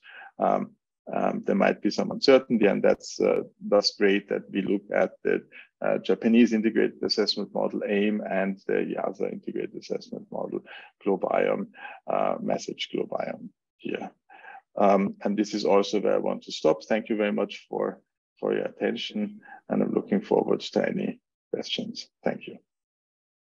Thank you very much, K1, for your very insightful presentation. So your presentation shows a overall framework of collaborative research project between IIASA and the Ministry of Environment, Japan, and also that demonstrate some advantage of modeling analysis to clearly visualize SDG linkage profile of the country-specific profile of the trade-offs and synergies, and also how say the science-based communication tool like dashboard, and then also like a sustainable development explorer. Thank you very much. Okay, so now I'd like to invite second speaker, Dr. Shinichiro Fujimori, Associate Professor of Kyoto University, Japan. So Dr. Fujimori will focus on the biodiversity implication of land-based climate mitigation technologies. So Fujimori-san, floor is yours. Right, can you hear me? We can hear you. All right, thank you. Good afternoon and good morning to IIASA colleague. My name is Shinichiro Fujimori, Associate Professor at Kyoto University. And today's my talk is focusing on our biodiversity implication, which has already been introduced by K1 greatly. And then I'll briefly talk about a joint research with IIASA. So as I mentioned, my talk is divided into 2. Let me move on to the first one, which is biodiversity assessment. And so this study is actually almost completed, which are supposed to be submitted maybe within this month, entitled as Implications of Land-Based Climate Mitigation Technologies for Biodiversity Conservations. And so it's, well, I guess it's already a kind of a common sense, simultaneous achievement of climate change mitigation and biodiversity conservation has become a big challenge for humans to maintain a good quality of life, which also I think mentioned in the previous COP. And drivers of climate change and biodiversity loss interact in very complex ways. And there should be, of course, the co-beneficial measures for climate change mitigation and biodiversity conservation, but at the same time, there could be some sort of trade-off, as K1 already highlighted in the previous presentations. And to achieve the climate goals, particularly focusing on climate change, the negative emissions through the deployment of BECCS and afforestation is essential. That is current integrated assessment models measure commonly implemented negative emissions technologies. However, it could induce large-scale bioenergy implementations or large-scale afforestations, which can change the situation for the local species. And consequently, it can also decrease the biodiversity. And this is, from the biodiversity community side, it is also already noted that, of course, not food related land use is a major threat for biodiversity, but at the same time, energy here, biodiversity and bioenergy and BECCS is also highlighted here for the one of the factors to change the biodiversity. Now, let me give you one of the illustrative emissions profiles to attain a 1.5 degree goal, which I took from IPCC special report on 1.5. And as you might have already seen this picture, which is a total global CO2 emissions, and there is, although there is a variation of the emissions trajectories, around mid-century, we should make net zero conditions, and then thereafter, the negative emissions happening. And what is the source of negative emissions? And here we can see, two major components where I also already mentioned briefly, one of them is BECCS, bioenergy combined with CCS, and the other one is afforestation. And they have a certain amount of negative emissions here. And to some extent, we should consider these large-scale land-based emissions measures would be needed. And maybe it could happen in the next decade. And so we wanted to know how these two measures would influence on the biodiversity, which one would be more harmful for biodiversity. And so we set up a scenario as shown in this table. We start from baseline, which is without climate actions. And we map a climate conditions taken from SSPC 7.0, which reaches around 4-degree global temperature increase at the end of the century. And then we have 3 mitigation scenarios, which here, maybe I should start from this bottom. Full mitigation considers both BECCS and afforestation, which would be, a kind of a conventional integrated assessment models scenarios. And so this scenario includes both land-based interventions with around 2-degree climate target achievement. And then we have 2 very unique scenarios where we only use the BECCS for negative emissions or afforestation. And so these scenarios can give us the insight which measure can be influential for biodiversity. And we again map the climate scenarios for these mitigation scenarios as RCP 2.6 equivalent conditions. And we applied a integrated assessment model named EANET. We started from EANET hub, which is computable general equilibrium model that generate a regional land use change consistent with energy system. And then we have this kind of picture. For example, here we have a baseline over this century, and then full mitigation, which uses here orange energy crops. At the same time, afforestation happen as well. When we look at the afforestation, then energy crop would not invade the land use, but at the same time, afforestation becomes relatively larger than this full mitigation.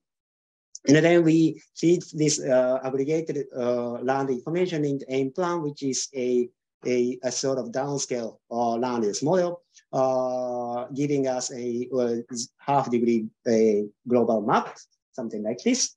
And then finally, we have an EANET biodiversity model, which projects potential habitats of over 8,000 species by using a statistical relationships in the past by incorporating human land use types and climate conditions.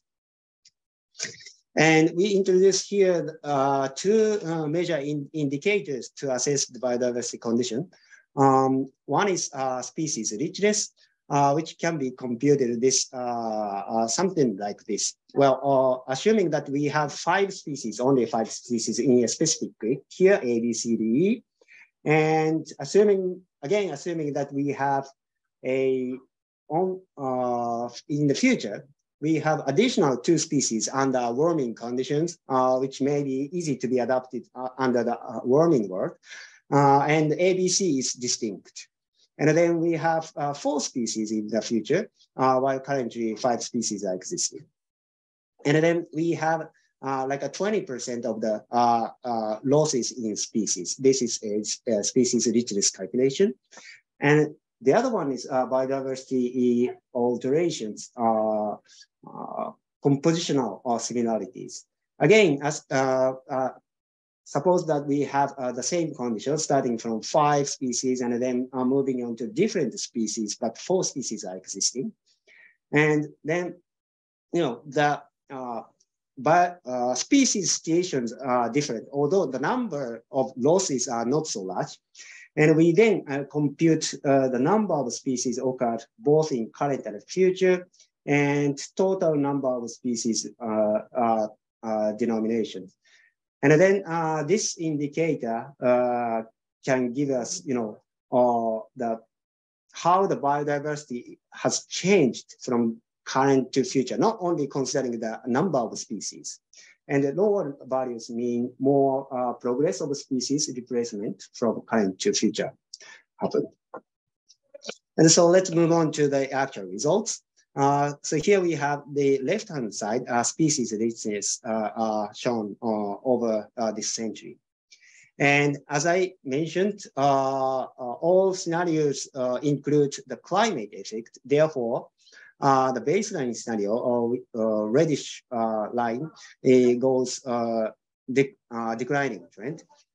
The land use change in the baseline scenario is not so significant, but climate change significantly degrades the biodiversity conditions. And then we have three mitigation scenarios.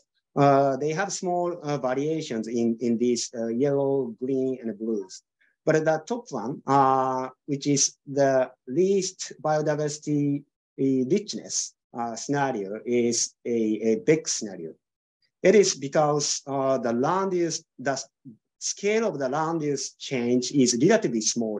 BEC's bioenergy is relatively land productive, land-based counter mitigation measures. Therefore, the amount of the land area invaded by mitigation measures is relatively small. But when we rely on afforestation, then the land productivity is not so large as energy crop. Therefore, some areas are artificially afforested, then biodiversity is worsened. The similar trend can be seen in compositional similarity, which I will not go in details, but overall impression is kind of a similar situations. And we have original results based on that. Here we have left-hand side Asian results, and the other regions are right-hand side. Let me focus, for example, taking a Japanese example, we have a baseline here, which shows significant losses in species richness. As I mentioned, it's mainly due to climate change. The warming world would be stressful for all the current ecosystem. And if we mitigate the climate, then basically, all scenarios in Japan show relatively modest losses in species richness. But it's not always the case for other regions. And for example, here, East-South Asia, where baseline and mitigation scenarios are not clearly different, which means, mitigation is not always beneficial for biodiversity. The land-based measures would invade, again, energy crop may change the land, and afforestation can change the land as well. And so eventually, it's really complex situation happen, and mitigation, simple, naive land-based mitigation measure if such kind of mitigation measures happen, then the situation is quite complex. And so here is my conclusion. The climate change mitigation could reduce the risk of future diversity loss on the global scale, regardless of land use change due to the implementation of BECS or afforestation. And climate change is likely to have a greater impact on global biodiversity than land use change. So one thing is that mitigation itself is okay. Stabilizing the climate is always beneficial for current biodiversity. However, BECS and afforestation have different implications on biodiversity. Therefore, we need to be careful on which kind of negative emission technology should be implemented. Maybe we may need some sort of regional local considerations. In some cases, bioenergy would be more better than afforestation, considering biodiversity. Such kind of things needs to be considered. So let me briefly go to the second topic, which I hope can finish in a few minutes. In our AIM group, we operate called AIM model, but we have several components. And let me focus just two models, which is AIM hub economy model and energy system model, or named AIM technology. And we are now developing a sort of a framework to interact these two models. But at the same time, here, this energy system model, Message IX, is the one of the greatest model in the world as a energy system model. And therefore, we wonder whether we could integrate our economy model with Message IX. And yeah, both models have in each advantage and a disadvantage. So therefore, this attempt is to complementary activity to have a better modeling framework. I won't go in detail.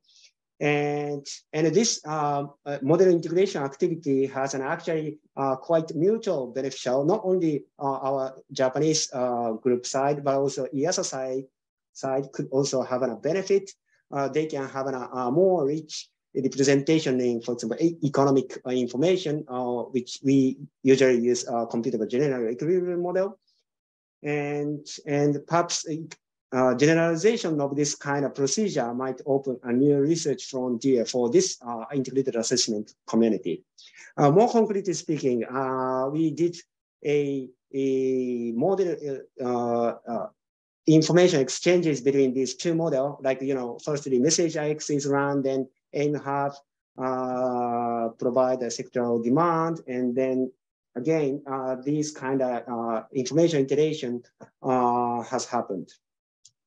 And it's a very preliminary stage, but I give you an example of the results. And so here we have a primary energy under AIM standalone model and Message standalone model and linked model. And we are finally ended up with a sort of a convergent situations.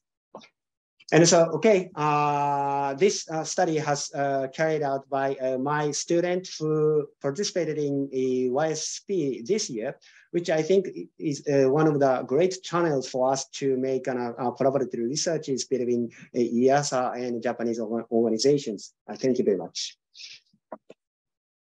Thank you very much, Fujimori-san, for your good presentation. So your presentation highlight the issue of this potential synergy trade-offs between this climate mitigation and biodiversity issue with some technical issue of evaluation of biodiversity issues. And then also lastly, you mentioned this YSSP, the young scientist summer program, which is organized by IIASA, and then so Japanese student participated this year and then contribute to this collaborative research. So this is very good news.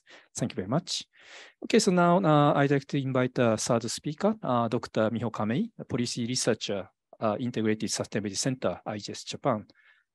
So Kamei-san, floor is yours. Thank you so much, Kojima-san. Hello, my name is Miho Kamei. I am a researcher of Integrated Sustainability Center of IGS, and I firstly appreciate such a great opportunity I could present this work with such great members. So I would be very happy to be here today. Thank you so much. So I would like to start my presentation. I would like to talk about sustainable energy, food, water, and next solutions enhancing regional community-based supply chain system in Bhutan. This is under MOEJ EASA Project B and part of Bhutan component. So overview of Bhutan is 700,000 quite small nations of quite small nation in the world, and the current issue is urban-rural population migrations. The people rural area is to urban, so this led to the expansion of inequality. then,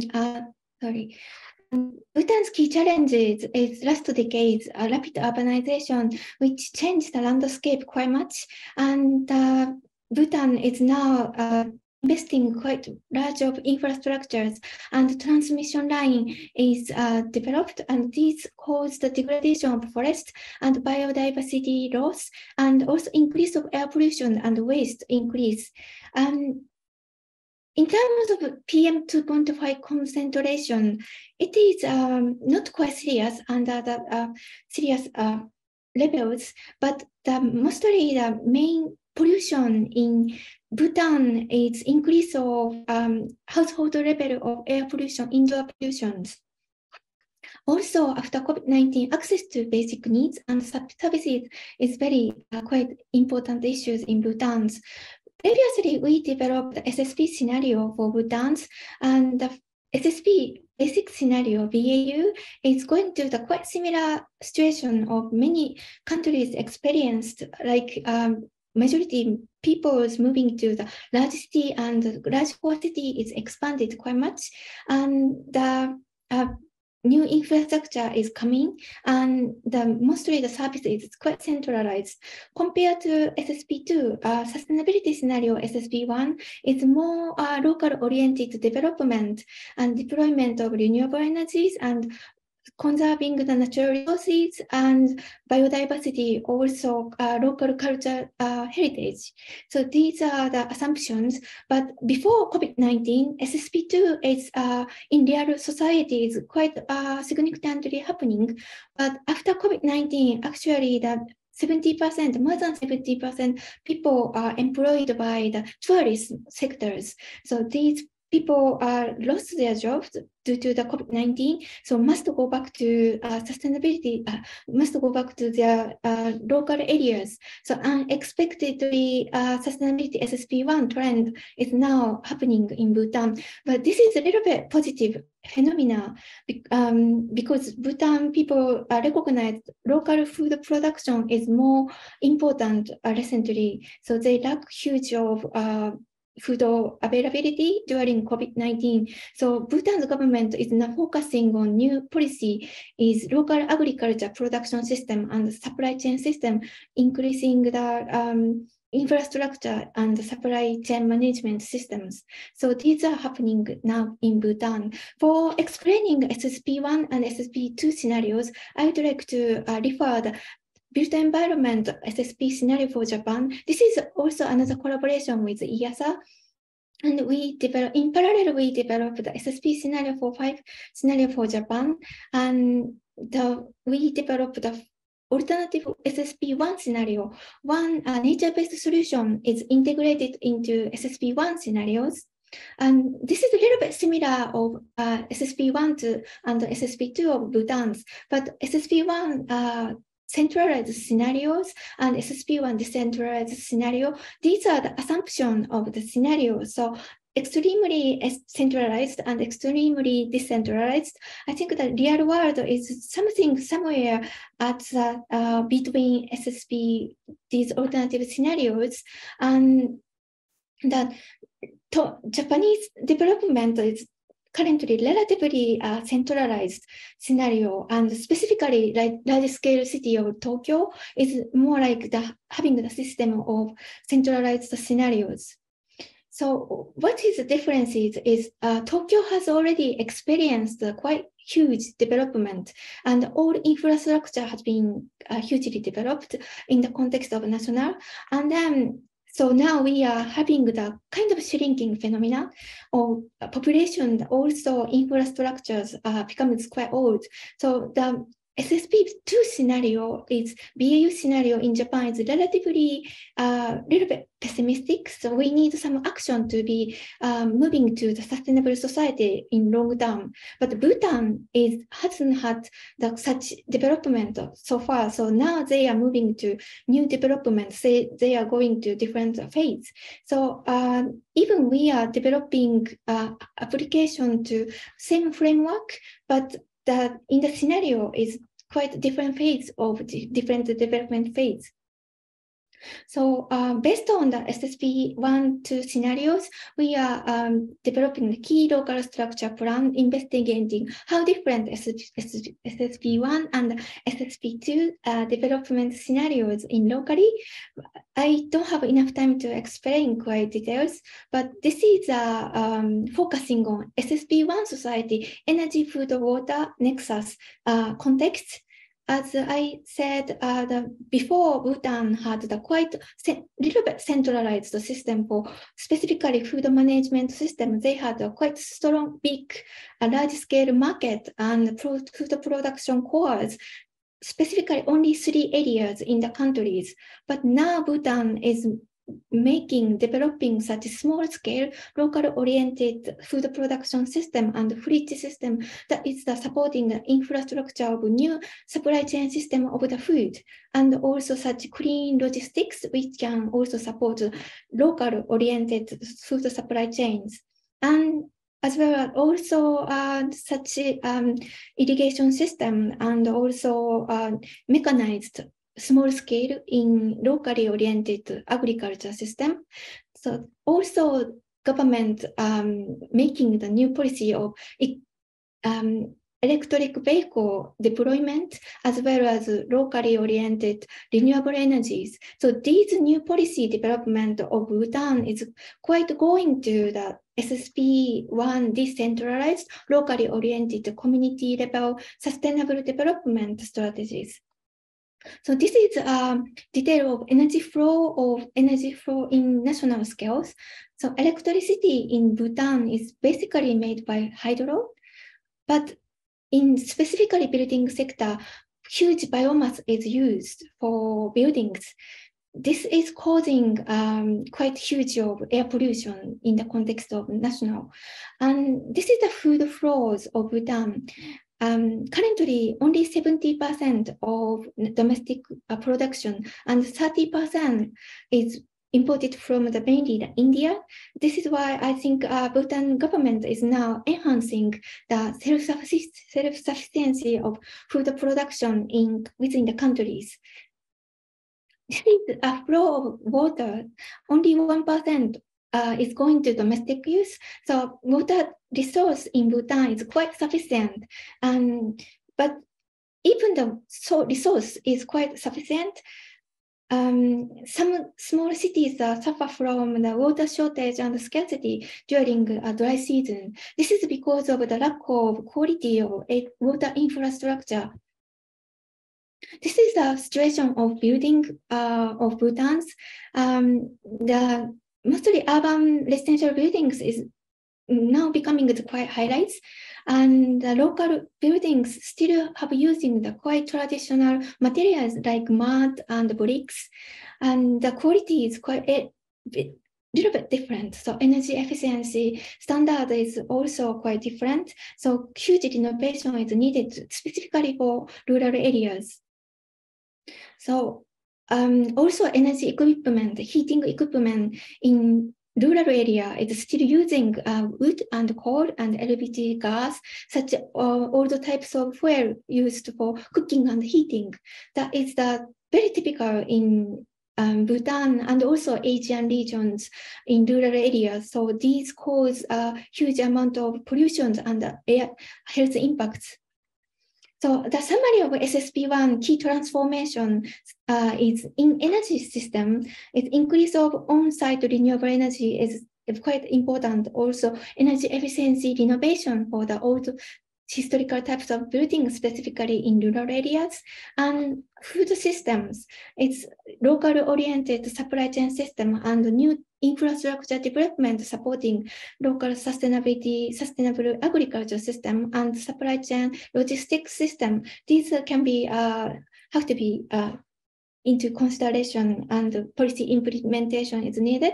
And the water system is basically the water infrastructure in rural area and piping system and adaptation for water scarcity and shortage during the dry season. These are the key challenges for key transformation to achieve the SSP1 scenarios.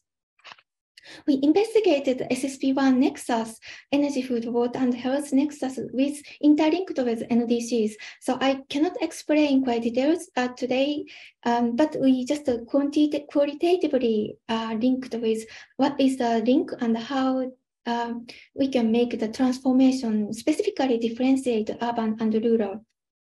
Based on this qualitative analysis, now I'm working on the message IX, basically preliminary results. This was base scenarios. So residential sector, it's basically demand is increasing with the increase of GDP growth. And the window is actually, for the capacity, window is not very visible in Bhutan because of the high cost and steep mountainous context. And solar can be more installed in the housing rooftop. But we differentiate the urban and rural. This is the SSP2 basic scenario for urban. Urban is mostly electrified, and heaters and cookers are relatively modern systems. And the urban system, hydro and solar are utilized mainly in such urban context.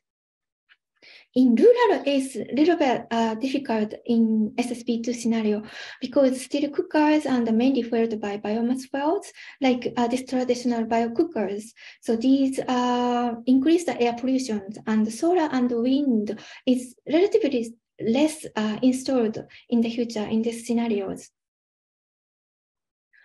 So this is the investigation. GAINS model as actually have already the Bhutan scenarios. So I extracted the analysis data from the GAINS database. So investigated, and this database can quite significantly linked with SSP1 transformation discussions.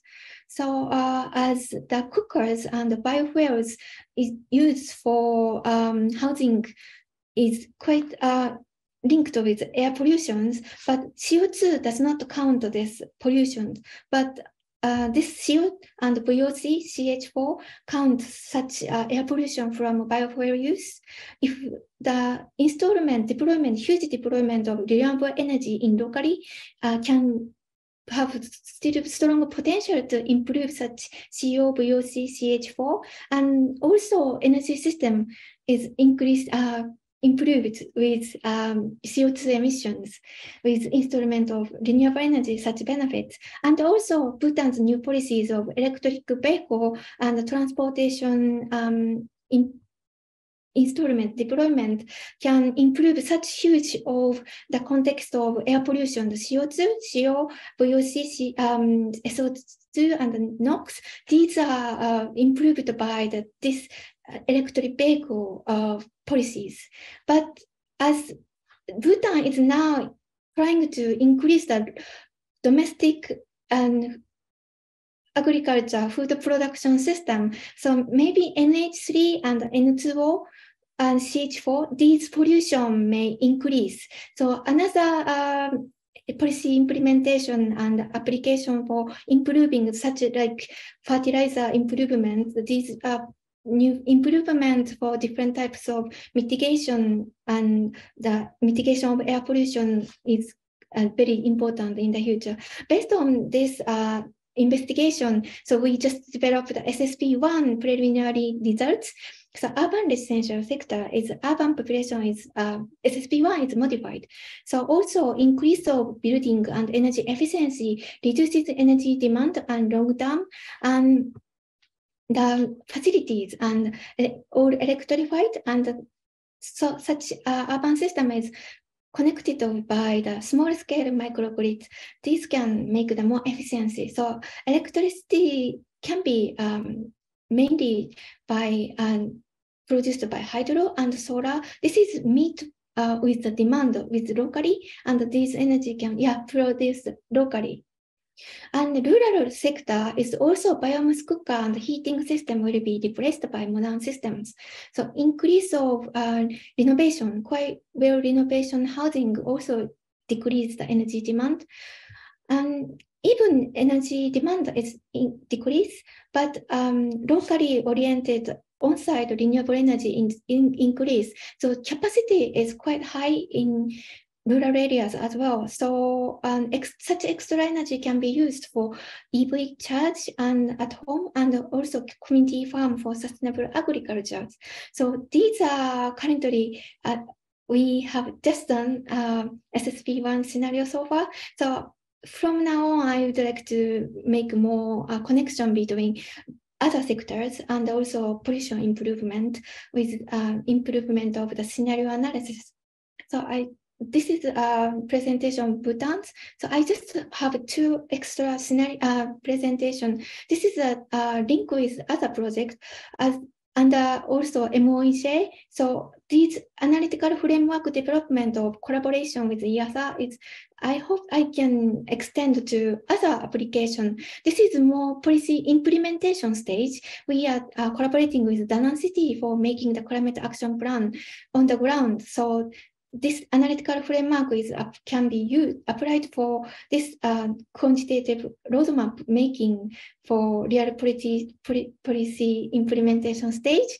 And also this year, as I said, I just had the more discussion about the policy and SD policy and science interaction, and I organized a session with Urban Climate Change Research Network and focus on climate change action and regional sustainable development synergies. So Bhutan colleague talked about the Bhutan's key challenges and sustainable development, and these global network, we can also extend our collaboration with science and policy interactions. So this final my presentation. Thank you so much. Thank you very much, Kamei-san, for your very informative presentation. So I think that your presentation highlights the importance of like a narrative scenario to like as a background of modeling analysis to provide very like a policy, good policy implication, and then this will facilitate science policy interface. I think this is a very important point. Thank you very much. Okay, so now I'd like to have a comment. So I'd like to invite Dr. Mihiko Kainuma, Research Advisor, IIASA Japan, to provide an overall comment to this session's presentation. So Kainuma-san, floor is yours. Thank you. It's echoing. It's okay.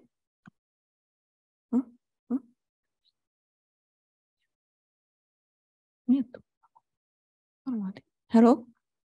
Thank you very much, and thank you very much for your wonderful presentations. In Research Project B, we are tackling the problems of air and climate change from the linkage of SDGs such as biodiversity, energy, food, water, and health. EASA was published in 1972, 50 years ago, and in this year, the Club of Rome published the Limits to Growth. The Limits to Growth issued a warning that within 100 years, the growth of the Earth would reach its limits. Although the problem were raised, unfortunately, the fundamental problems has not yet been resolved. This year, 50 years later, the Club of Rome published the Earth for All. The Earth for All analyzed the relationship between the global economy and the planet's life support systems and proposes measures to change directions. By the way, IIASA translated this book and published last month. And Professor Johan Rockström, one of the authors of the Earth for All, also suggested a framework that consists of 9 planetary boundaries in 2009 to ensure that the Earth remains livable for next generations. And in 2015, scientists concluded that human actions have breached the boundaries for climate, biodiversity, forest, and biogeochemical cycles. And in 2022, this year, the 5th boundary, chemical pollutions, including plastics, have been crossed, and experts are exploring whether a 6th has been transgressed too. proposed new category is fresh water. So fresh water also becomes very, very important urgent matter. And the tipping point risk is now acute. So the impact of climate change policy on biodiversity is extremely important and urgent issue when considering the sustainable of our planet. And AR6 Working Group 3 also takes up biodiversity as a national development objective along with ecosystem service and food security. Millions of people are currently enduring horrific air pollution in overcrowded cities need to be able to breathe clean air again as economic transform. So I think this project shows the pathway to that. So we need to solve the problem of air pollution together with other problems such as climate change and biodiversity. From this point, Project B can provide support tools to analyze the nexus of climate change, biodiversity, and land system. And quantitative analysis is essential in formulating policies. I believe that the presentations of new results on co-benefit for climate change countermeasures and air pollution and health using the gains and aims model will greatly contribute to the promotion of policies in Asia. So I'm very much interested in the dashboard that Dr. Rai presented. This dashboard provides important information to policymakers and scientists and other stakeholders. Data is essential to explore Asia's sustainable development, and data accounted all over the Asia is very, very valuable. So Professor Fujimori showed implication of land-based climate mitigation technologies for biodiversity conservation, showing 4 scenarios using 3M family models. The basis of climate change countermeasures is to reduce emissions. It is not easy to have negative emissions. He explained their impacts on biodiversity in detail. And it is also important, I think, to pursue the demand side reduction to reduce emissions because the negative emission is, I think it's really very, very difficult to achieve. Of course, people are trying to do that. And Dr. Kamei studied sustainable energy, food, water, and health nexus solutions, enhancing regional community-based supply chain in Bhutan. Bhutan is the first country to become a carbon negative country. So Bhutan is famous as also famous as a country pursuing gross national happiness. And in Bhutan, there is also issue of urbanization. So it is a good sign that Bhutan thinks more local-oriented strategies, including local food production and on-site energy and food. Also, COVID-19 pandemic is a pity. And Dr. Kamei research is very useful in the sense that it provides useful information for urban and rural action plans. So the world is in a very unsuitable situation right now. It becomes more and more important to integrate various issues, including air pollution, energy, food, water, and land use. I understand that it is very difficult to find solutions to integrate these issues, but for the earth to be livable for humans, it must be liable for other living things as well. So I'm sure this project contributes to find solutions to this. Thank you very much. Thank you very much, Kainuma Sensei, for your very valuable comments. And then so it's very encouraging that so you endorse the importance of this collaborative project to contribute to this science policy interface. Thank you very much. So about Q&A, so far we haven't have any particular question, but so anytime, so please check if you have any questions, please use a Q&A function. You can find the Q&A mark below the Zoom box. And then, so before the, having a break, so we'd like to have a group photo now. So all speakers, like panelists and presenters of all sessions, could you camera on for taking screenshot? So please, camera on, please.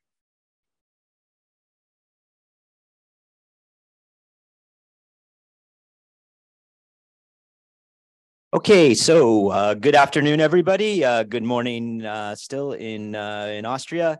Hope everybody is doing well. And we are going to shortly start the last session. The last session is a panel discussion, which will probe a little bit more into what it means really to strengthen this science policy interface. And to strengthen the science policy interface, we've already heard, a little bit from different researchers. So we're going to bring in some folks that actually work at the interface of science and policy, and then bring back our colleagues from IIASA and have a sort of open-ended discussion. I really want to encourage people to raise questions and answers, questions, and hopefully we'll provide the answers in the Q&A box. I think one of the key things that's becoming increasingly clear, and this was suggested by our colleague Bert Fabian earlier, is that the science policy interface is not just about scientists and policymakers working with each other, but it's also about broader social groups. So frequently we're talking more and more about the science policy and society. And one of our key target audiences today is, this broader general public. So please join in the discussion. I'm going to raise a few questions, but hopefully we'll have a little time to also raise some of these questions for our colleagues here through the question and answer box. So please bring some of those points in to our discussion.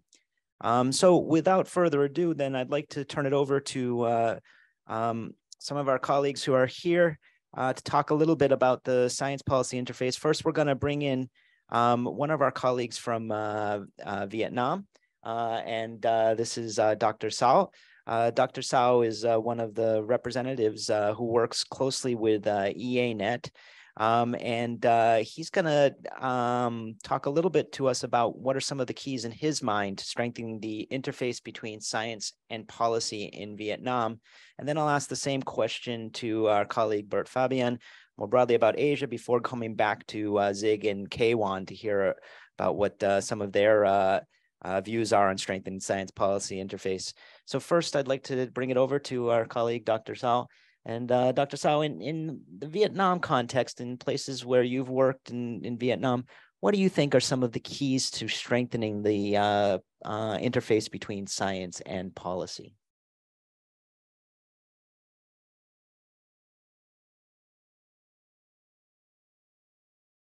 Hello, can you hear me? Yes. Thank you, Dr. Zumans, for your question. And first of all, thank you very much, IIASA and ACAP, for inviting us to this workshop. We think that this workshop, the topics presented and the objectives and the concept is very good. It fits with a very pressing need in countries, especially in developing countries like Vietnam now. So let's come for your question was what are the keys to promote more science and policy dialogue? First, in Vietnam, we think that we need to promote independent scientific research, because we need to find what are the solutions for the lean time issues, so that we can provide with the policy maker what are the solutions, so that they can, based on the scientific evidence, they can formulate policies that could be effectively solve the problem. So that is one of the key. And the second is that we think multi-stakeholder dialogue and policy dialogue is very much needed. We need to bring to the table to solve issue from the private sector, from the government, and from the academia. To see, we need to formulate as a, what can I say, a systematic approach to the problem. So that is the second point we would like to highlight. And the third is that actually it is what we are doing in Vietnam is that the state government, I mean the state management authorities, they every year or every 2 years, they place orders for scientific community to a list of problems, that lean time problems. So they, based on that, the scientists propose scientific solution, and they also create like an independent committee to evaluate the proposal and also to evaluate the results. So we can have more real-time issues-oriented scientific research. So that is a third point. And we think that now we are living in we need some issues are global issues. So we think intergovernmental organization is also very important. Let's say from our EANET network, every year we have a IC intergovernmental meeting. So we think that with that kind of meeting, we can bring a consensus for the regional issue from that affect other countries. So that is third point, that's the fourth point. And finally, we think that in Vietnam, we also are going to promote collaboration between the university, research institution, and the state the authorities. Every year or every 2 years, we sit together to see proposals. And finally, we think that we need to have a very independent, independent institution to assess and to study what are the impacts of the policy and what are the results of the scientific research, so that we can bring to a very independent results to solve the problem. So that is as the keys that we think need to be done. Thank you. Okay, thank you so much, Dr. Sao. And I think, you really highlighted some key points that I think come up a lot in the discussion of science policy interface. For instance, having a very objective and independent scientific inquiry in institutions is critical. At the same time, we want to set up a multi-stakeholder dialogue that will support a systemic approach to our research on different problems. And I think one of the key stakeholders that you underlined here is especially the private sector. I think we're realizing more and more, yeah, exactly, that we can come up with good scientific solutions, but a lot of times the resources, Bert raised this point at the very beginning, the finance, a lot of times, especially when we start scaling things up, has to come from the private sector. Yeah, please go ahead. Let me shut up for a little bit. Yes, actually, in terms of climate change mitigation and environmental protection, I myself in the past, we involved with the private sectors, and we come to talk with them, and we do like a site survey or do the lean time situation. I think it would be pretty much different from what we think. We sit down in the office waiting. So we think that actually we propose some very good solution to private sector with the integration or with the engagement from them from the very beginning. So that is my own experience. Thank you. So I just want to highlight what you said here, because I think it's critical, right? The bringing in the private sector early in the decision-making process, and sort of, we call this sort of co-design sometimes. Right. Yeah, so they're part of they have ownership. They have ownership from the very beginning, yes. Yeah. But I also want to highlight a point you raised too, which I think is critical. Sometimes the policymakers and the scientists and the private sector, they might not all agree with each other, right? That's why I think you made a very good point that it is very often happens, I think, everywhere. So we need some kind of consultation from time to time. That is very important, yes. And I mean, if you don't mind me saying, you seem like a very level-headed, reasonable person, and maybe you might be good at making some of this consensus between the different stakeholders. Actually, I think for the private sector and for the government, as a scientist or consultant, we just bring to them the very objective assessment. So I think, and reasonable assessment objectives, and I think they will accept our proposal. That is my own experience.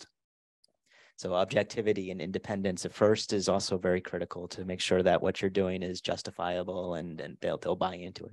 But need to get them in there early so that we can have a discussion about these things. Yes. Good. Okay. All right. I mean, we're going to come back to you, so this is going to be an ongoing dialogue. But I'm going to go over to Bert now, and we'll enrich our understanding. Then we'll go over to our colleagues in IIASA. Then we'll talk a little bit more about some of the support that could potentially come from EANET to help to work on these issues. So we'll come back to you. Yeah. Okay, but I love your energy. It's really great. It's really great. Yeah. Okay. Let's go over to our colleague Bert Fabian, and Bert. I mean, you have a tremendous amount of experience, working at the interface between science and policy. I mean, to be straightforward here, Bert and I think we go back almost 10 years or so, and I can remember many, many times where Bert is in the room, and he is right at the edge of both of these issues. I mean, his arms are quite long, and he knows how to bring people together. So I want to hear from Bert's side a little bit about, what he thinks are some of the keys to strengthening science policy interface. We heard a little bit about Vietnam, but more generally on some of your experiences working in Asia. You're in this EANET role, but you've had, manifold experiences in working in city level and as well as country level. So Bert, over to you. What can you offer us on this important question? Thank you very much, Eric. Dr. Cao, it's very nice to see you. I'm envious. It seems you are in the same room. That is very good to see both of you together, definitely. Maybe some of my comments will be echoing Dr. Cao's, and maybe I add a few more based on my experience. Yeah, there's a lot to be said, but from what I observed, and there are many instances, maybe I can maybe start some examples. If you recall, early 2000 Supreme Court ruling in New Delhi on the implementation of CNG buses. If you recall, more recently, I think last year in Indonesia, stakeholder non-government organizations sued the government of Jakarta to do more on air pollution. And recently here in Bangkok, in Thailand, we also see similar engagements wherein a strong NGO or civil society sector is putting a lot of pressure to the government to implement more government actions or policies. It is, in a way, it mirrors the problem, which is right in front of us. Air pollution, you can see it, you can feel it, you can smell it. It's always there in front of you, especially during winter time. So people are fed up and they demand more action. In the civil society organizations, you see more and more scientists supporting them in terms of getting the information across. However, there is some kind of friction because government is sometimes left, how do you say it, like caught off guard. They know the issue, they are looking at this issue, but then people want more action right now. And sometimes this process is not really fast in terms of government. And in many cases, people, citizens are fed up and they want more action, as I mentioned. But balancing this, as mentioned by Dr. Cao and yourself, Eric, putting in place this multi-stakeholder bodies or committees wherein government, civil society, private sector are all in one room and can have this kind of dialogue and present science-based information studies, and then work with the government and private sector to implement or design policies and measures to address the problems. I think that's the best way forward. But having said that, I also had in my mind, like it should be beyond environment, like a whole of economy approach, which has been said already by many of the speakers. We have data that includes impact on other sectors, not only on health ecosystems, but also energy, sustainable consumption and production, other key areas. And sometimes when we organize this, we always, when I say we now, like in my past working with the NGOs in UNEP, we always work with ministries of environment. And in our meetings, we try to bring in ministries of transport, ministries of energy, but I think we should do more, like especially ministries of planning, ministries of trade and industry. because many of the policies that are put in place could impact also those other key sectors. And this is where the problem lies sometimes. Like sometimes decision makers will see or will think that policies and measures we implement to regulate air pollution or to reduce air pollution will impact the bus sector or will impact the farmers, or there is no money in government to provide subsidies to farmers. So, but maybe if we have that kind of strengthened system in place, then it would be very beneficial. Dr. Kao also alluded to this intergovernmental initiative.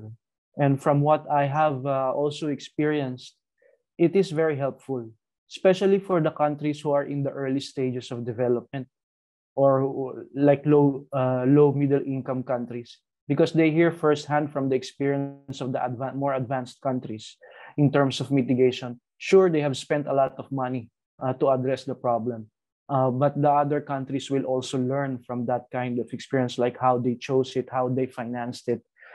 I always thought that there's no lack of financing available out there. I'm sure the development banks, the ADBs, World Banks will be more than happy to finance projects if it is designed in a feasible, sustainable way. And I guess the intergovernmental bodies or initiatives, this is where this kind of information sharing can benefit each other.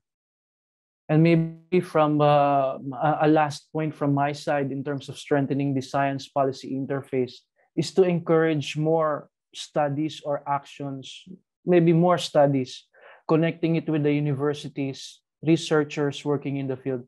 Air pollution is, you can say it's overstudied, impacts on health, but there are still many cases where there's lack of information, like fugitive emissions, VOCs from gasoline stations, ozone, development of ozone, higher NOx, higher number of gasoline vehicles, higher NOx, higher ozone, how it impacts health, and also how it impacts climate change and also ecosystems. There are still so many of this, and I think if there is government effort, but also multilateral efforts to support more studies or research on this topic, again, linking to universities, linking to intergovernmental bodies, I think we can definitely strengthen these processes of the science policy interface. Thank you, Eric. Thanks a bunch, Bert. And it's a real pleasure to hear from you on some of, what you view as some of the keys to strengthening this interface. I mean, ranging from, going back to the CNG case in New Delhi, which was a court case, which basically led to a major transformation in the transportation sector in India. And then more recently, court cases in Jakarta, in Indonesia, which I think have focused a lot on the right to clean air. We also have some action, I think, from civil society in Thailand. They're pushing forward for a new Clean Air Act. And so all of these things, I think, emphasize, some of the societal elements and some of the institutional arrangements that can really channel some of the push from below for some of these things. My colleague, So-Young Lee, is here in the room with us, and she works a lot on just transitions. And I think this is another area which, can help channel some of the push from below for some of the change that we need within. Also, I think, the point that you raised about sort of working across multiple different stakeholders and multiple different sectors, bringing in transport, energy, the health ministries are really important. And then, the way that intergovernmental processes can help frame some of the science. And we sometimes talk about changing norms on the way we operate. I think is also critically important. Sometimes they can operate above countries or above the state, if you will, to put forward sort of more feasible and sustainable ways and attract some of the financing to deal with new issues like fugitive emissions, ozone, and what have you.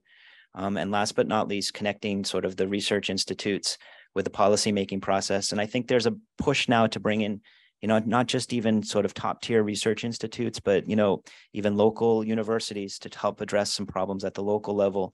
I think this will also help. So these are really important insights, and I think will help carry us into the discussion. Now, I'd like to turn it over to our colleagues from IIASA, and I'd like to go maybe first to Zig and then over to K1 to draw upon some of their experiences dealing with countries, both inside, but also outside of Asia. I think there's a lot of experience, for instance, working on the LURTAP convention, and hear a little bit about that experience. So over to you, Zig. What are some of the keys in your experience to strengthening this interface? And you can, deal with the Europe, but also, you guys work a lot in Asia too. So feel free to span the range of experiences. Over to you, Zig. Thank you very much, Eric, and thank you very much, all those Dr. Lu and Bert giving us information, your views, because they are very consistent from our experience in Europe, what has really been important. So I would like to stress maybe a couple of other factors that were not mentioned yet. I mean, this obviously early stakeholder involvement have been absolutely essential. But what have been really very important from our experience working for the European Union and also for this long-range transboundary pollution was to achieve trust between different stakeholders. And this has been a rather lengthy process, and it was stimulated by use of models. I would, we have heard about something very basic when we talk about air quality, when we talk about greenhouse gases. Something very basic is emission inventory. And we use this word all over like it would be given. But as a matter of fact, it took a while in Europe, for example, to establish an emission inventory system that would represent fairly complete representation of sources, would be transparent, would be open to everyone, so that across countries, the same is true actually for even within a country, across regions, there is a way of compiling an emission inventory in a transparent way that you can compare emission inventories. Seems like very basic, but it took actually very long time. And one of the things that really worked has been designation of international centers, sort of neutral brokers in the whole system that would collect systematic information that was discussed among experts. So experts would decide what is important, would go away from black box methods and models and be fully transparent about what kind of data is used. Be open for critique, because of course, initially, many of the stakeholders, including particular countries with their interest or industries with their interest or NGOs screaming about some of the issues, everybody was putting different bits on the table, but because it was all open, accessible to everyone, and put in a place that was neutral in the whole process, has been tremendously helpful to establish the trust in tools, in data that is used. And what we didn't know in the very beginning was that it's not only about the emission inventory, but when we talk about agreements that eventually were reached, and we agreed on goals to reduce emissions in order to reduce impacts, we needed mechanisms, and we continue using those mechanisms of evaluating progress. And again, here, a collaboration between the science community and a place where data is being collected on a regular basis about emissions, about key elements of projections that can be compared, and everybody can look into that, has been extremely useful, because we want to monitor progress, how the goals are achieved or not, discuss them, and also set new goals. The recent discussion about especially post-Paris discussion about climate change, strengthening climate change action that has materialized in many places, has actually visualized the necessity, not only success of some of this climate policies plans or already implemented climate policies on other dimensions, air quality, for example, but it also showed that we need to continue evaluate future goals because new opportunities are being created. We can be more ambitious because we've already moved on and done something. And again, in this whole process, openness, and a neutral broker for having data and modeling work has been absolutely essential. And maybe one last point at this stage. And I've forgotten the last point, so I will mention it. Thank you. That's no problem, Zig. I mean, we'll have plenty of opportunities to bring back in some of the points, but I think one of the key things that you raised here is, you know, the openness and transparency, and even having quote unquote a relatively simple understanding of the data through emissions inventories can trigger the types of trust building and understanding, and constructive critique that can lead to policy changes. And from that, you can begin to ratchet up ambitions. I think we see this to some extent happening in the climate negotiations, as there's a stronger and stronger emphasis on NDCs and MRV and transparency frameworks. This type of mutual trust building through relatively simple tools, I think is really healthy. And I think it also speaks to, for instance, the great work that's being done now on this dashboard. I think one of the motivations for something like this is to help make the invisible in some ways visible, and to build that trust that can lead to bigger changes in policy and action. So with that, I'd like to turn it over to Keiwan and hear some of your insights, perhaps even bringing in some of the biodiversity work that you're doing, because I think this is also an area that's opening quite rapidly. Over to you, Keiwan. Yeah, thank you. I think a lot has been said already about the policy interface.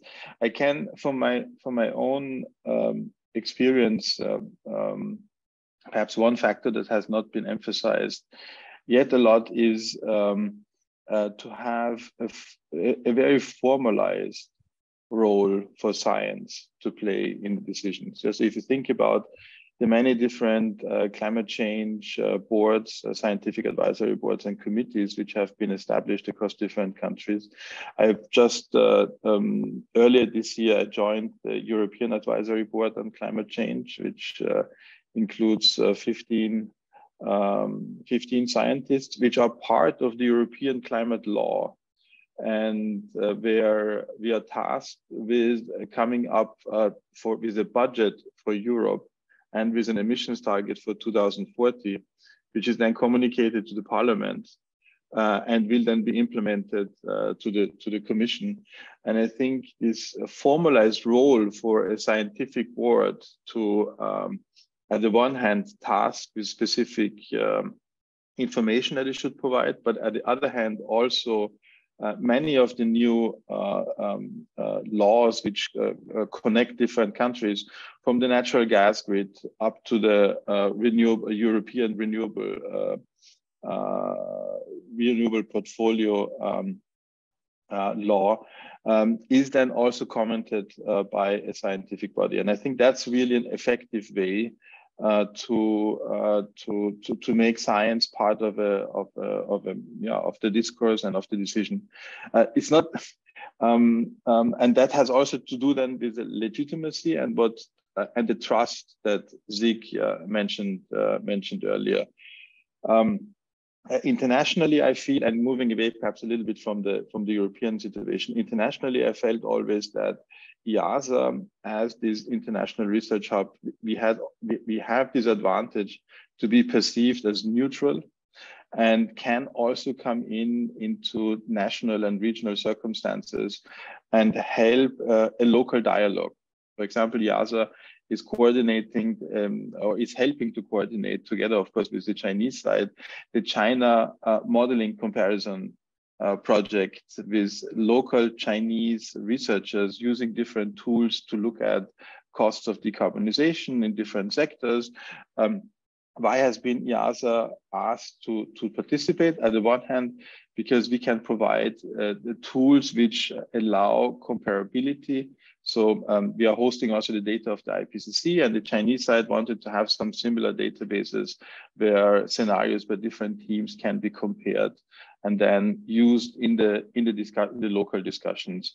And I think this international role being perceived as a neutral stakeholder, facilitating the discussion, but not necessarily being the solution provider is also an important role that science can play, and particularly international institutions like us. In this context, another important aspect that I noted down during the discussion was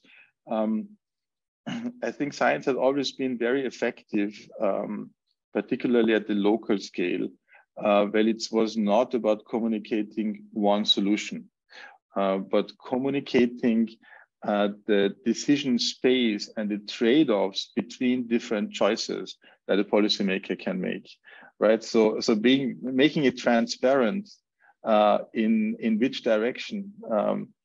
So what are the benefits and what are the trade-offs of different decisions is much more effective than telling you it needs to be A or it needs to be B, because then I think there's this trade-off. Making the trade-offs visible is a very effective science advice as well. And then finally, from the capacity building activities that we have in different countries where our tools are used, and Zeke mentioned it already, I think co-ownership is extremely important. Working together at the one hand and providing the knowledge to certain government institutions is important, but they need to be also part of that development process. And the way that, at least in the energy modeling area, where it was most successful, where we were most successful, and where our tools are used also in the government, for example, in the government of India, was always a model where IIASA was providing, let's say, was the knowledge provider. And in addition, there was a local knowledge institution, a university or a research institution, and the government organization. The government organization hosted a tool, and the universities work with the government at the end in using that tool. And we are responsible for bringing in new innovations that can then be picked up at the local scale. This triangulation has been extremely useful and creates this co-ownership, I think, that is needed to increase trust and also legitimacy at the end. We could, of course, continue like this, but I thought these 3 points might be useful. Thank you. Great, thanks so much, Keiwan, for sharing some of these experiences, and I think some of the key points here in terms of formalizing the role of science, through committees that have an institutionalized place in the decision-making process is really important. I mean, I can imagine, the first time participating in one of these committees might be quite nerve-wracking, but I'm sure as the time goes on, you realize, okay, this is part of my job, and this is something where I can really have an impact on people that and issues I care about. Also, you highlighted, once again, this role of playing an honest broker, and I think part of it is not being too prescriptive in the types of recommendations we make. And I think your description of a decision space where we see both as, opportunities and trade-offs, and letting people make decisions based upon that decision space is really, really critical. And then last but not least, this sort of co-ownership. I think many of us potentially experience this, that, having a model, but sharing that ownership of the development of the results of that model with researchers and government. My own recent experiences working in this Thailand work has really shed light for me on how you do this and how you open opportunities for different people to bring in their own values and judgments and data to make something that's greater than the sum of its parts, and then people will own moving forward. So I think this is all very critical. And the last thing I'll highlight, which I think you also implied with the work you talked about in China, and one of the things I've seen is a lot of times working at these interface in other countries, a lot of times, to go back to Bert's point, having that sort of international standing can also make sure that different people from within the country that don't necessarily always meet with each other can talk. So the transport agencies, the health agencies, the environmental agencies might be more inclined to come to a meeting if, you know, IIASA and the World Bank is in the room, as opposed to if it's domestic stakeholders. So sometimes you can be a sort of focal point and also serve as an honest broker. So I think these are really salient points. I'd like to now sort of shift us a little bit. We're talking about similar types of issues, but to bring it back to Dr. Sao, I have a question for Dr. Sao, and then which came out of the question and answer, and then I want to ask him a little bit about the types of support we can offer. The question and answer question for you was about, you mentioned about the private sector, so I'm going to go back to the private sector again. And one of the colleagues really wanted to understand, in your experiences, how do we make sure that the private sector, or how do you encourage the private sector to come in an early stage, and what types of incentives can we provide to the private sector to join the conversation early? Yes, I think this is a very good question. So let me tell you our own experience. Actually, first I came to this workshop as a researcher, not a policy maker. From time to time, I was invited as a scientist to comment and to draft the policy. So you know that in Vietnam, maybe some of you are not very well aware that we enacted the new law on environmental protection last year. So with the new law, the private sector or the industries, they have to do like the emission inventory first. Is this required? Or they need to do a kind of waste management policy. They need to report every year.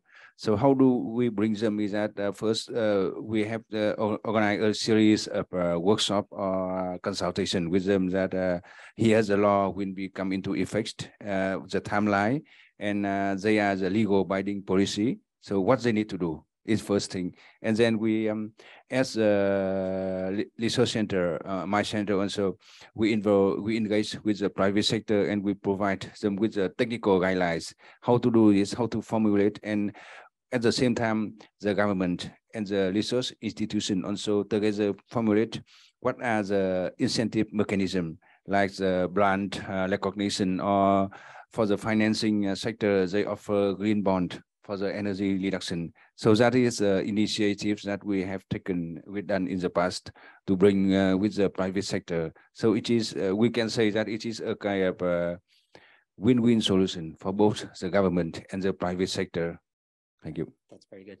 Okay, so that's really helpful to understand some of the private sector's incentives, you know, to highlight for them sort of the win-win opportunities, and also, you know, Zig mentioned, you know, the emissions inventories, right?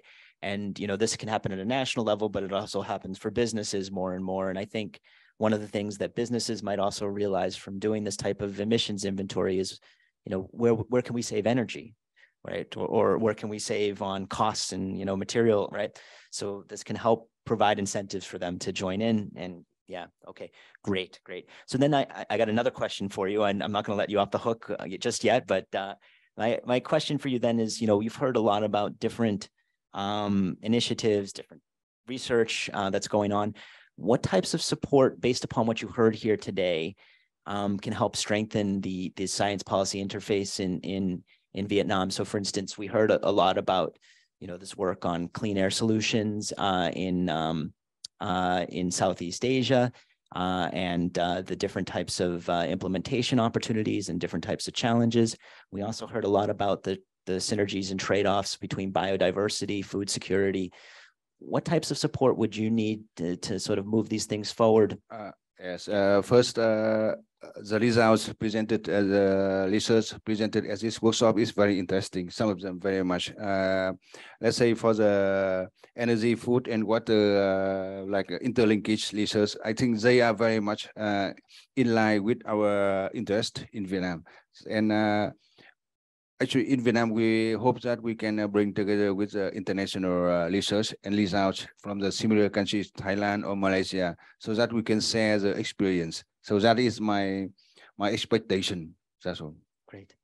So having some sort of regional sharing using this intergovernmental mechanism on some of these issues, and potentially, you know, I think Yamashita-san raised this point very early on that, there's going to be these new scientific panels or scientific infrastructure underneath the EANET. So this might also offer an opportunity to share some of these research results more broadly with some of the countries. That's really helpful. Great. Bert, I'm going to turn the question back over to you and hear a little bit about, and how you see EANET taking on some of these things and how that can hopefully, strengthen the science policy interface for some of the member countries. Thanks, Eric. Before I go to the EANET and also how it can help out, I had one thing in my mind that I thought should be strengthened. And this is the emissions inventories to equate into the ambient air quality concentrations in the cities. Like sometimes this information is not explicitly integrated in the studies.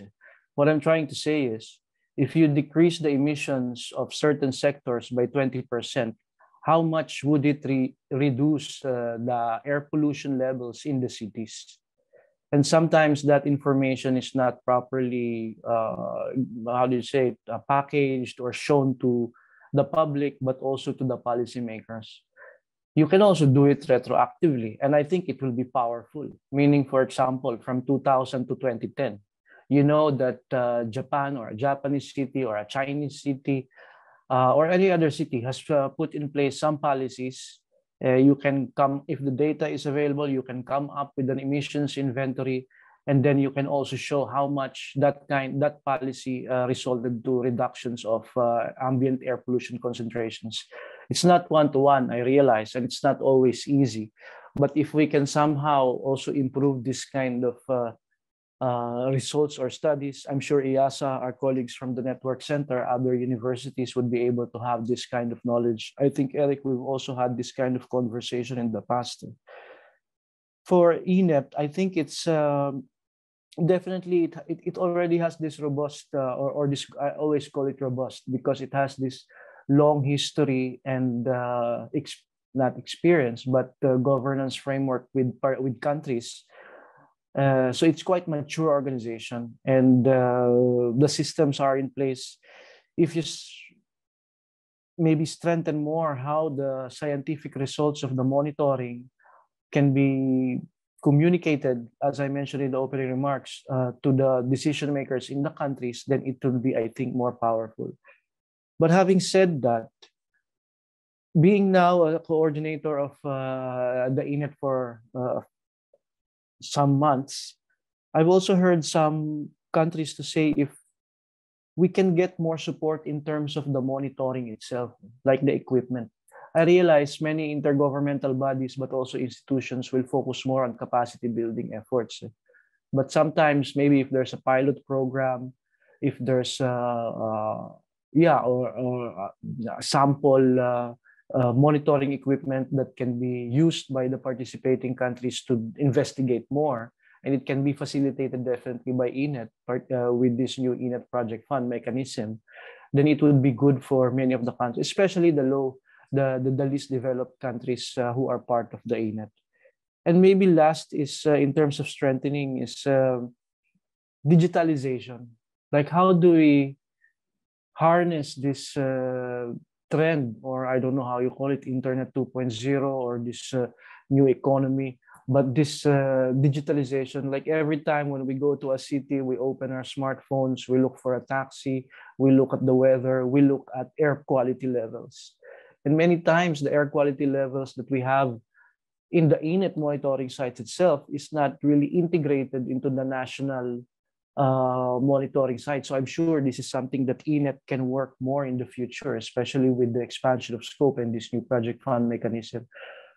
But maybe what I'm trying to say is if we can find a way more to get the information from these scientific studies to more people, broadly the public, but also specifically to decision makers and policymakers taking full advantages of digitalization trends, I think we will be able to really advance the science policy interface. Thank you. Thanks a bunch, Bert. I think you highlighted some really important points there. The role of emissions inventories, both at the national and local level, to really shed light on where the different opportunities lie, and the role of monitoring systems. And I think, if I'm not mistaken, colleagues from ACAP there's, research projects now on some of the low-cost sensors and how they can be combined with some of the more expensive monitoring equipment. And then last but not least, taking advantage of digitization to really make sure that different groups have this information in their hands. So now I'd like to turn it back over to our colleagues from IIASA, Zig and K1 to hear some of their views on the ways that some of the work that they're doing through this project can contribute to strengthening science policy interface, potentially under EANET or other mechanisms in Asia. Zig, over to you. Thank you very much. I would like to pick up actually on what Bert was asking about minus 20% emissions and how it translates to benefits or concentration in the first place, changes and deposition. I think it has been shown and documented that models at different scales can be showing what the implications will be. And we have been working, as I indicated earlier, extending capacity of the gains model also to deal with this kind of questions at the fine scale and larger scale also. But what I want to highlight, and this is also linking to what Dr. Kao was saying earlier on, that we worked in Vietnam also as part of the World Bank project on the PMEH, the Pollution Management Environmental Health Program. And what we realized there, what is really essential is that these models have to be validated in light of the discussion that is taking place locally, regionally. So we have to make sure that the models reflect local issues and not are coming with what we think is important, but really listen and involve in the conversation. And what is absolutely essential is that the local monitoring and modeling is also done in parallel. So obviously monitoring has to be done locally. It has to be recognized by the institutions, governments, and strongly supported. And the local modeling is also super important. So what we've done in Vietnam, we teamed up with Academy of Sciences, with the University of Hanoi, and worked together to do parallel modeling at different scales and actually try to utilize that knowledge in our models also. So that was a process of building trust, but at the same time, capacity building, developing infrastructure, establishing a better monitoring network that would validate results of own local models developed by the local science community and our models. I think it created a really nice package. Of course, we faced then difficulties of going into the room and bringing in the results and getting something out of it in terms of implementation at the policy level. But that, of course, as I said earlier, is something that we need to be patient and take the time to clarify the issues and discuss these issues. We also have to be aware that models can inform us about the implications of various decisions. But it's up to the policymakers to make choices about, and they are responsible for that. What is the target? How far they want to move and how quickly? What are the costs associated with these targets? And I think this discussion between the science and the policy has been happening, but it takes more time. It has to continue. And I hope that this kind of meetings like today will allow us to find further avenues of collaboration to strengthen the science, improve that, include new elements, but also reach out effectively to the policy community. Many of us have different entry points to the policy community, and I think we have to exploit possibilities to work together in a joint effort, both at the local and regional level. And the last element, what has been really, what I wanted to stress is that what has been very important in some of my past experience is that this openness, I mentioned that already before, is also translated into consultation process that might come up at some later stage, so that the modeling community and stakeholders, both industry and also national or regional stakeholders, are actively involved in a process of consultation of the results and data. And if we look into a longer term even and think about an international agreement and discussion, this could be one of essential mechanisms of having these consultations that actually are absolutely fair to everyone and would help to make effective decision for solving transboundary also pollution problems. Because the problem with the transboundary pollution problem is that it brings in unevenly distributed burden on actors. And this cannot be just put on the table and say, go and do it, but it needs a lot of discussion, understanding, and also building mechanism of supporting each other to achieve that goal that actually supports everyone eventually. But there are inequalities in terms of who is putting how much into the basket. But there's also inequalities or benefits differently distributed across all the parties. And it takes time to actually get there, just speaking from the European experience. Thank you. Thanks a bunch, Zig. I think that you offered some interesting points here. I mean, I think, potentially, working with the EANET colleagues to try to build emission inventories and more clearly see some of the opportunities and some of the benefits is really important at different levels of analysis and how they interact. And, once again, emphasizing this point on co-ownership and co-design. I mean, just to highlight, our colleague Miho Kame spoke earlier, and she's worked a lot, and she implied this in Da Nang in Vietnam. And I think they've done a really nice job of this co-design type of process, and it sounds similar to the work you guys have done with the World Bank. So maybe thinking more about how co-design can sit underneath the EANET would be really important, as well as this consultative and deliberative process of engaging different stakeholders. Will be really important to making sure that the research really resonates with the different people at different levels.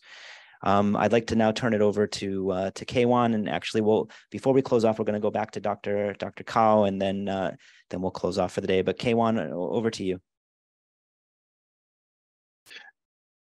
Yeah, thank you, Eric. I mean, you asked before also, what can we as scientists do in our work to improve our policy impact? I think so. Let me very quickly emphasize perhaps two important research priorities that might bring science even closer in terms of the utility of the outcome to the policy making. One is the whole area that you introduced also in your presentation, better understanding what is feasible in which context, institutional dimension, soft factors, preferences of humans, and really include that in quantitative modeling. So we are going into that direction right now, and perhaps this is even a possibility to collaborate, Eric, on this. This means also to bring in surveys, information about what are the determinants of choices of people, and get this better into our analytical work, because then you can also provide decision makers. Sorry for the dog in the background. I hope you don't hear it. So the other thing that I wanted to the other, I think, critical need is to move more from science and from systems analysis, which is dominated on the supply side, to better understanding what's happening on the demand side. So how can we improve the service for the individual? Because we also understand now much better that the demand side transformation is more rapid. It relies on granular technology, therefore the innovation pace is also much higher at the demand side. And it's also about democratization of some of the services and provide a better service to more people, which also needs this demand side change. And that's connected to digitalization, circularity, and the shared economy, and how to introduce this. I think we need to better implement those things in our analytical frameworks. Also there, we are moving very rapidly in this direction, but formal representation of how levels of digitalization could improve the ability to share, and then also an understanding to whom what service is acceptable, would be, I think, really a major step in the right direction. Thank you.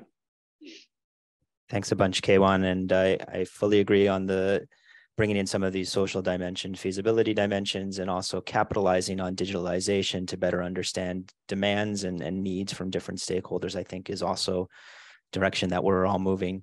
And I really appreciate the fact that you guys are also moving in direction. I think I'd like to just bring it back to Dr. Sal for one last comment, and then we'll close off for the day. But this is a workshop that continues, so please join us again next year as well. Thank you, Dr. Eric. Actually, I just want to have 2 points regarding Dr. Zikwick. First, because my first comment from Dr. Eric is that because he want to ask from the policy maker point of view. So now I would like to talk about as researchers. First, last year, in the last 2 years, my team, we did monitoring of emission in emission source in the northern part of Vietnam. And what we found out is that still there's a big gap between the results, because the problem is that I think you knew with the ADB work that the fact is that we didn't have much facility level monitoring equipments, so we lack many data. So that is one of the problem. The second point here is that from top down, the monitoring, we need some kind of calibration and validation. So that is related to the question that, to the point that I totally agree that we need to exploit a joint research between international and local researchers to bring together. We have the local situation, and here you develop the model, and so then we can together develop a kind of localized modeling, so that we can provide the best results of the modeling results with the highest accuracy possible, with the feasibility, so that we can provide with the authorities that here we have the what are the major emission source, so that we can map out what are the major emission source, and we can map out the pollution area. Based on that, the policy would be formulated and would be more effective. So that is exactly we are working in my center. So because it's my last comment, so I just want to mention that. So after this workshop, please stay in touch. I will email to you to discuss about the possible future collaboration. Thank you. Thank you so much, Dr. Zhao. I think that's a really nice way to close things off for right now, with this invitation to talk more with you about how we can work with colleagues in Vietnam. I think this has been a tremendously rich discussion today, and I really think we've benefited from different perspectives, but some points that come through. I mean, this idea of working as an honest broker, and the fact that EANET is evolving and moving in a way that can potentially provide spaces for deliberation, discussion, and create opportunities for collaboration, I think is really, really important. And that means across different stakeholders, across different sectors, across different countries. At this point, I would like to thank everybody for attending today. I think at one point we had about 78 researchers, policymakers, and general public. I'd like to thank our colleagues from IIASA, who I believe got up around 4:30 or 5 o'clock in the morning. This includes Kwan's dog as well. It was very nice that he could participate. And I would really, really, really like to extend our heartfelt appreciation to some people behind the scenes who did not present today, but were instrumental to making sure that this workshop landed smoothly. So this includes our colleagues Kazuko Namba. This also includes Sakure Shikano, and also includes Yano-san. All of these people really made sure that the workshop moved on time, and they also should get some, hopefully some good rest tonight. So with that, I'd like to once again say thank you to everybody for attending, and we look forward to participating more in this discussion. And I believe at the very end of the workshop, you will see online survey. Please do fill out the survey so we know what we did well and what we could do better in the future. And please do look on our website for updates on what was learned here today and how we hope to move forward. Thank you again, everybody.